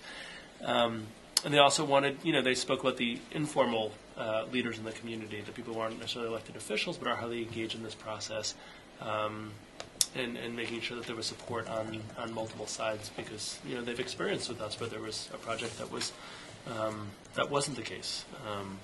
But describing the kind of output and feedback that this plan that you described very articulately, they said, no, that's exactly the type of kind of model and process that would give them confidence. If there is consensus, which we don't know, but if there is consensus, that'd be a way to show that. And they really like the idea of external facilitator leading that. They found that to be very consistent with the MSBA's kind of focus on neutrality, that it wouldn't necessarily be run by someone with a, hate the expression, like skin in the game, or, things like that, showed an extra step that they responded very positively to. So that would just be a relevant piece of information, to share. And I apologize, I'm occasionally taking breaks because I'm not feeling well, so I'll step out and back in. So I think that it brings to me, to my mind, the question of town council, because I think, we definitely have had outreach from counselors. I've had a couple conversations with a few different counselors, and there's definitely an interest and an energy there to bring this out to their districts and to get to provide support in any way that they can to make sure that we're hearing from as many different folks as possible. And so I think the question, for us, my thinking at this point is, because we have these three, community-wide, we've got the three for parent and caregivers, which, we haven't quite figured out where those would be, but we have the three more community-wide sessions. That might be a great opportunity. It's not 5 districts, but maybe it's, we try to find 3 that are more central, or, that will most likely to be able to get people to because of facilities that are there or whatever. And then invite all 5 districts to come out and, attend one of these sessions. That might be a good way to get the town council involved. I think also at a certain point, as Dr. Morris mentioned, the town council will have to vote on this. And so presenting information to them that helps them understand, kind of what our process looks like and what we're thinking. And this question about consensus for this application, because I'm sure they're going to want to hear this too, right? That the community is actually, more or less in agreement with the parameters that have been outlined before they're willing to endorse an application, understanding that, the MSBA may reject it outright if it doesn't feel like it's coming from the community. So, Mr. Demling? Yeah, so I'm glad you brought the town council up, and it's great to hear so I've heard this as well. It's just the enthusiasm. What can we do to help? Mm-hmm. Which is pretty amazing given their other responsibilities that they have to go now. So really appreciate that. But they're brand new. But they're brand new. Exactly. They'll learn.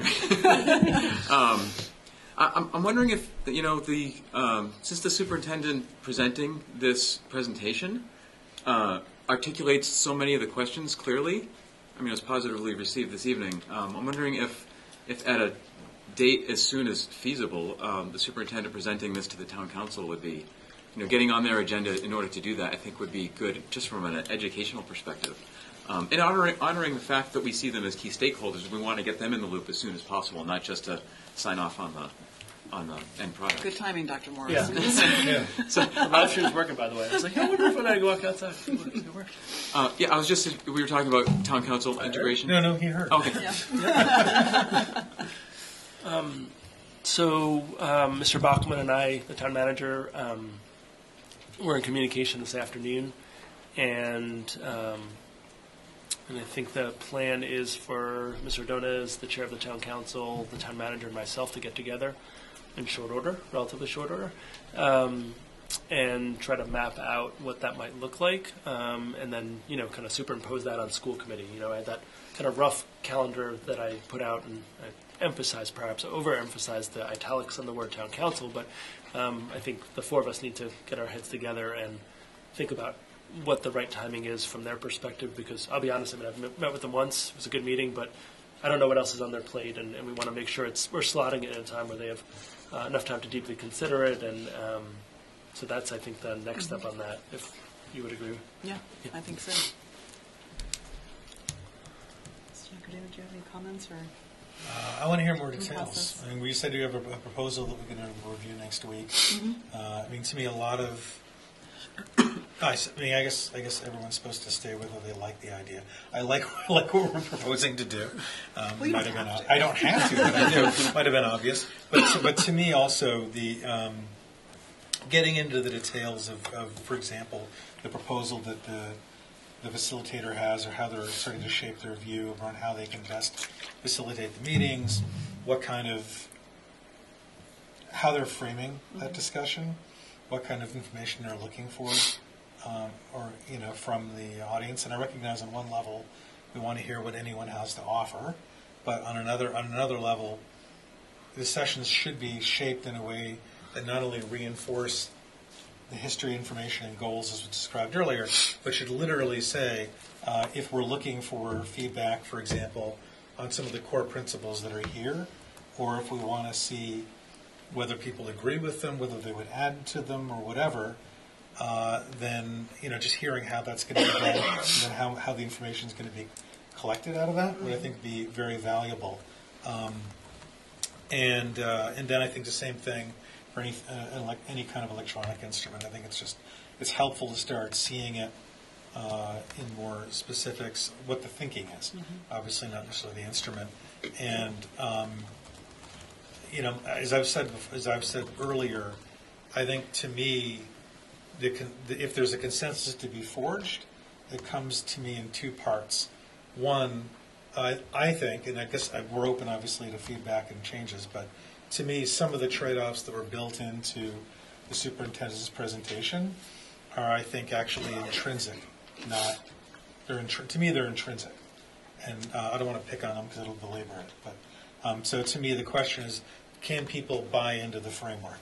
And then the second thing for me is what I talked about earlier, but I probably just went on too long, so it was not as focused as it should have been, is what kind of educational principles people are valuing. And I say that because I think that what I would love to see us get good information about, what I'd love to see us be able to ratify together with the town council, is a commitment to the set of those shared educational principles that could then be imbued within the mission of the feasibility committee, in which, as we said, there are a million details and variations and creative thoughts that'll be worked out at that point. But I think at the level of those educational principles and values, that's where I think we can find consensus. And I think, by the way, I genuinely believe we can. But so to me, my point is the framing of how we engage people, what we're asking for, and how we document it that becomes critical to that outcome, in my view. Mr. Dillon. So I like Mr. Nakajima's recommendation to sort of frame it like that. I kind of see the superintendent's vision statement slide as kind of like the first rough draft of that. And in terms of where, like, if we're thinking of like what the final product is, like on the consensus document.docx, like what is actually on this page?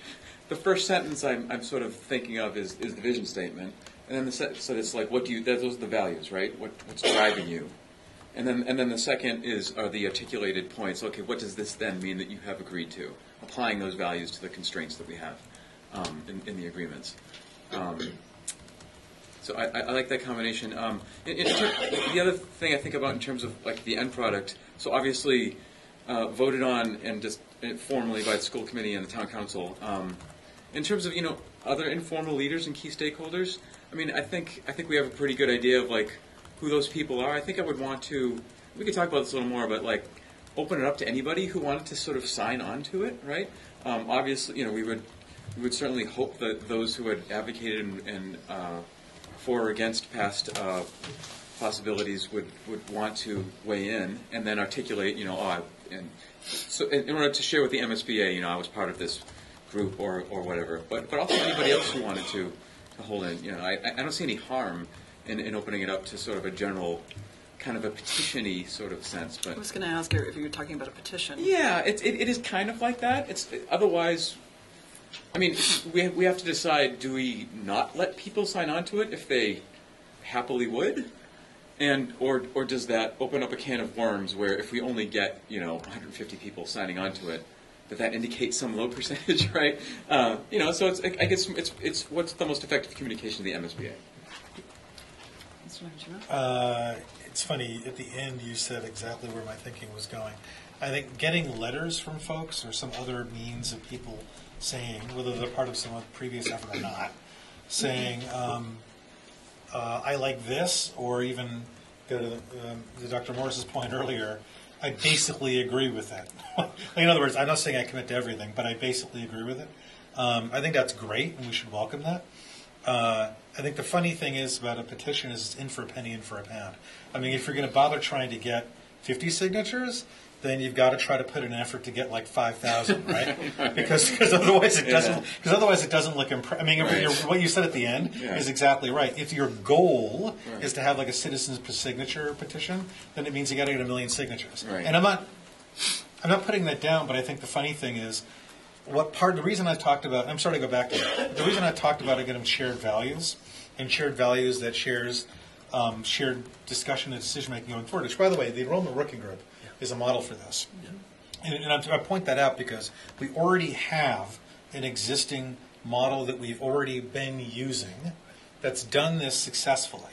And I don't mean perfectly because it doesn't have to be perfect. But the point is the idea of setting out shared areas of commitment and then doing a data or empirically driven and shared exercise around a common value is something we've already done.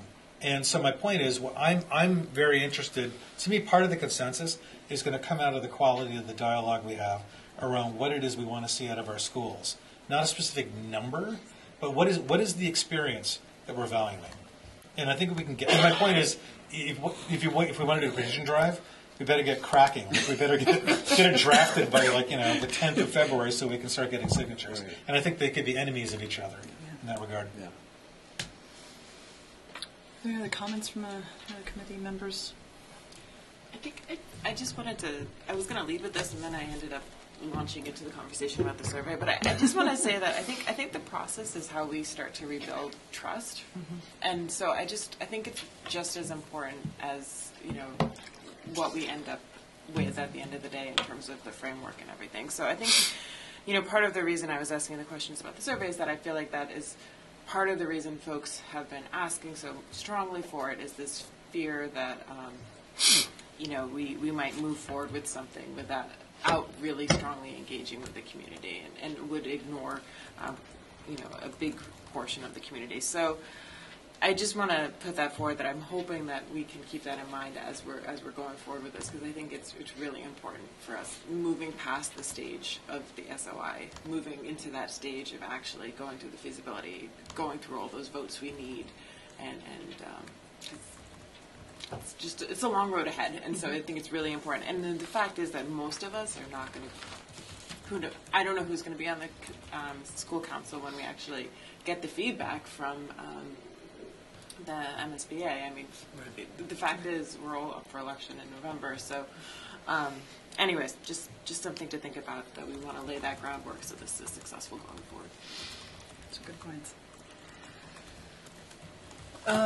Okay, so I think just given where we are and the fact that it's about an hour almost past our end time, I want to make sure that sort of restating for the committee and then also for the community that we will have more information about this, proposal and sort of next steps at our meeting on Tuesday. And the meeting on Tuesday is actually going to take place at Amherst Town Hall for the very first time. We're doing a test run just to see if the equipment there and the location and everything works for the committee. And so encourage folks to come out to that town hall meeting, come check it out, see how it feels. This is true for everybody, I think. Yeah. And then I think also just thinking about timeline, we obviously are going to want to move very quickly on next steps if we are going to move forward with the listening sessions and everything. And our next meeting after Tuesday's meeting is actually the 26th of February, I believe, which feels like a very long time from now.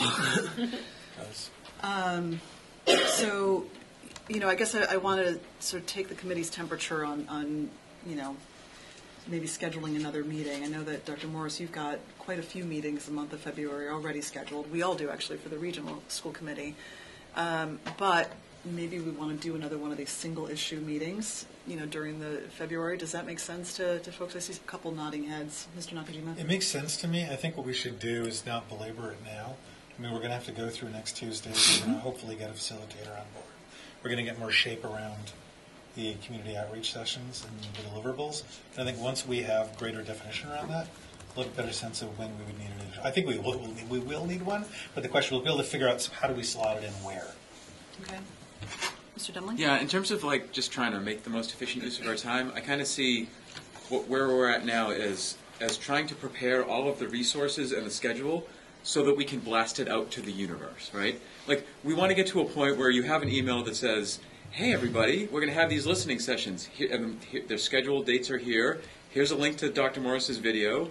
Here's the presentation, and here's the feedback, the general qualitative feedback mechanism. Like, we have all those resources, and then we can go forward. So to get to that point, in terms of logistics, is what I'm thinking of driving at. And just a minor point on the video. There's no way that you can present this in less than, in a few minutes. So you're going to have some video that's like 25 minutes long, maybe. But you almost want to also do like some kind of a 3-minute one as well, just as a teaser or a summary, because not everybody's going to watch a 25-minute video. As much as people are engaged in this, not everyone's going to watch that, and so it might help as well just to get the word out. That's a good idea. Thank you. Okay, so is everyone then, I mean, we absolutely can come back to, actually scheduling a meeting in February at a later time. I am conscious of people's schedules filling up quickly, especially Dr. Morris. But we can wait. I think, it's certainly something we can talk about on Tuesday.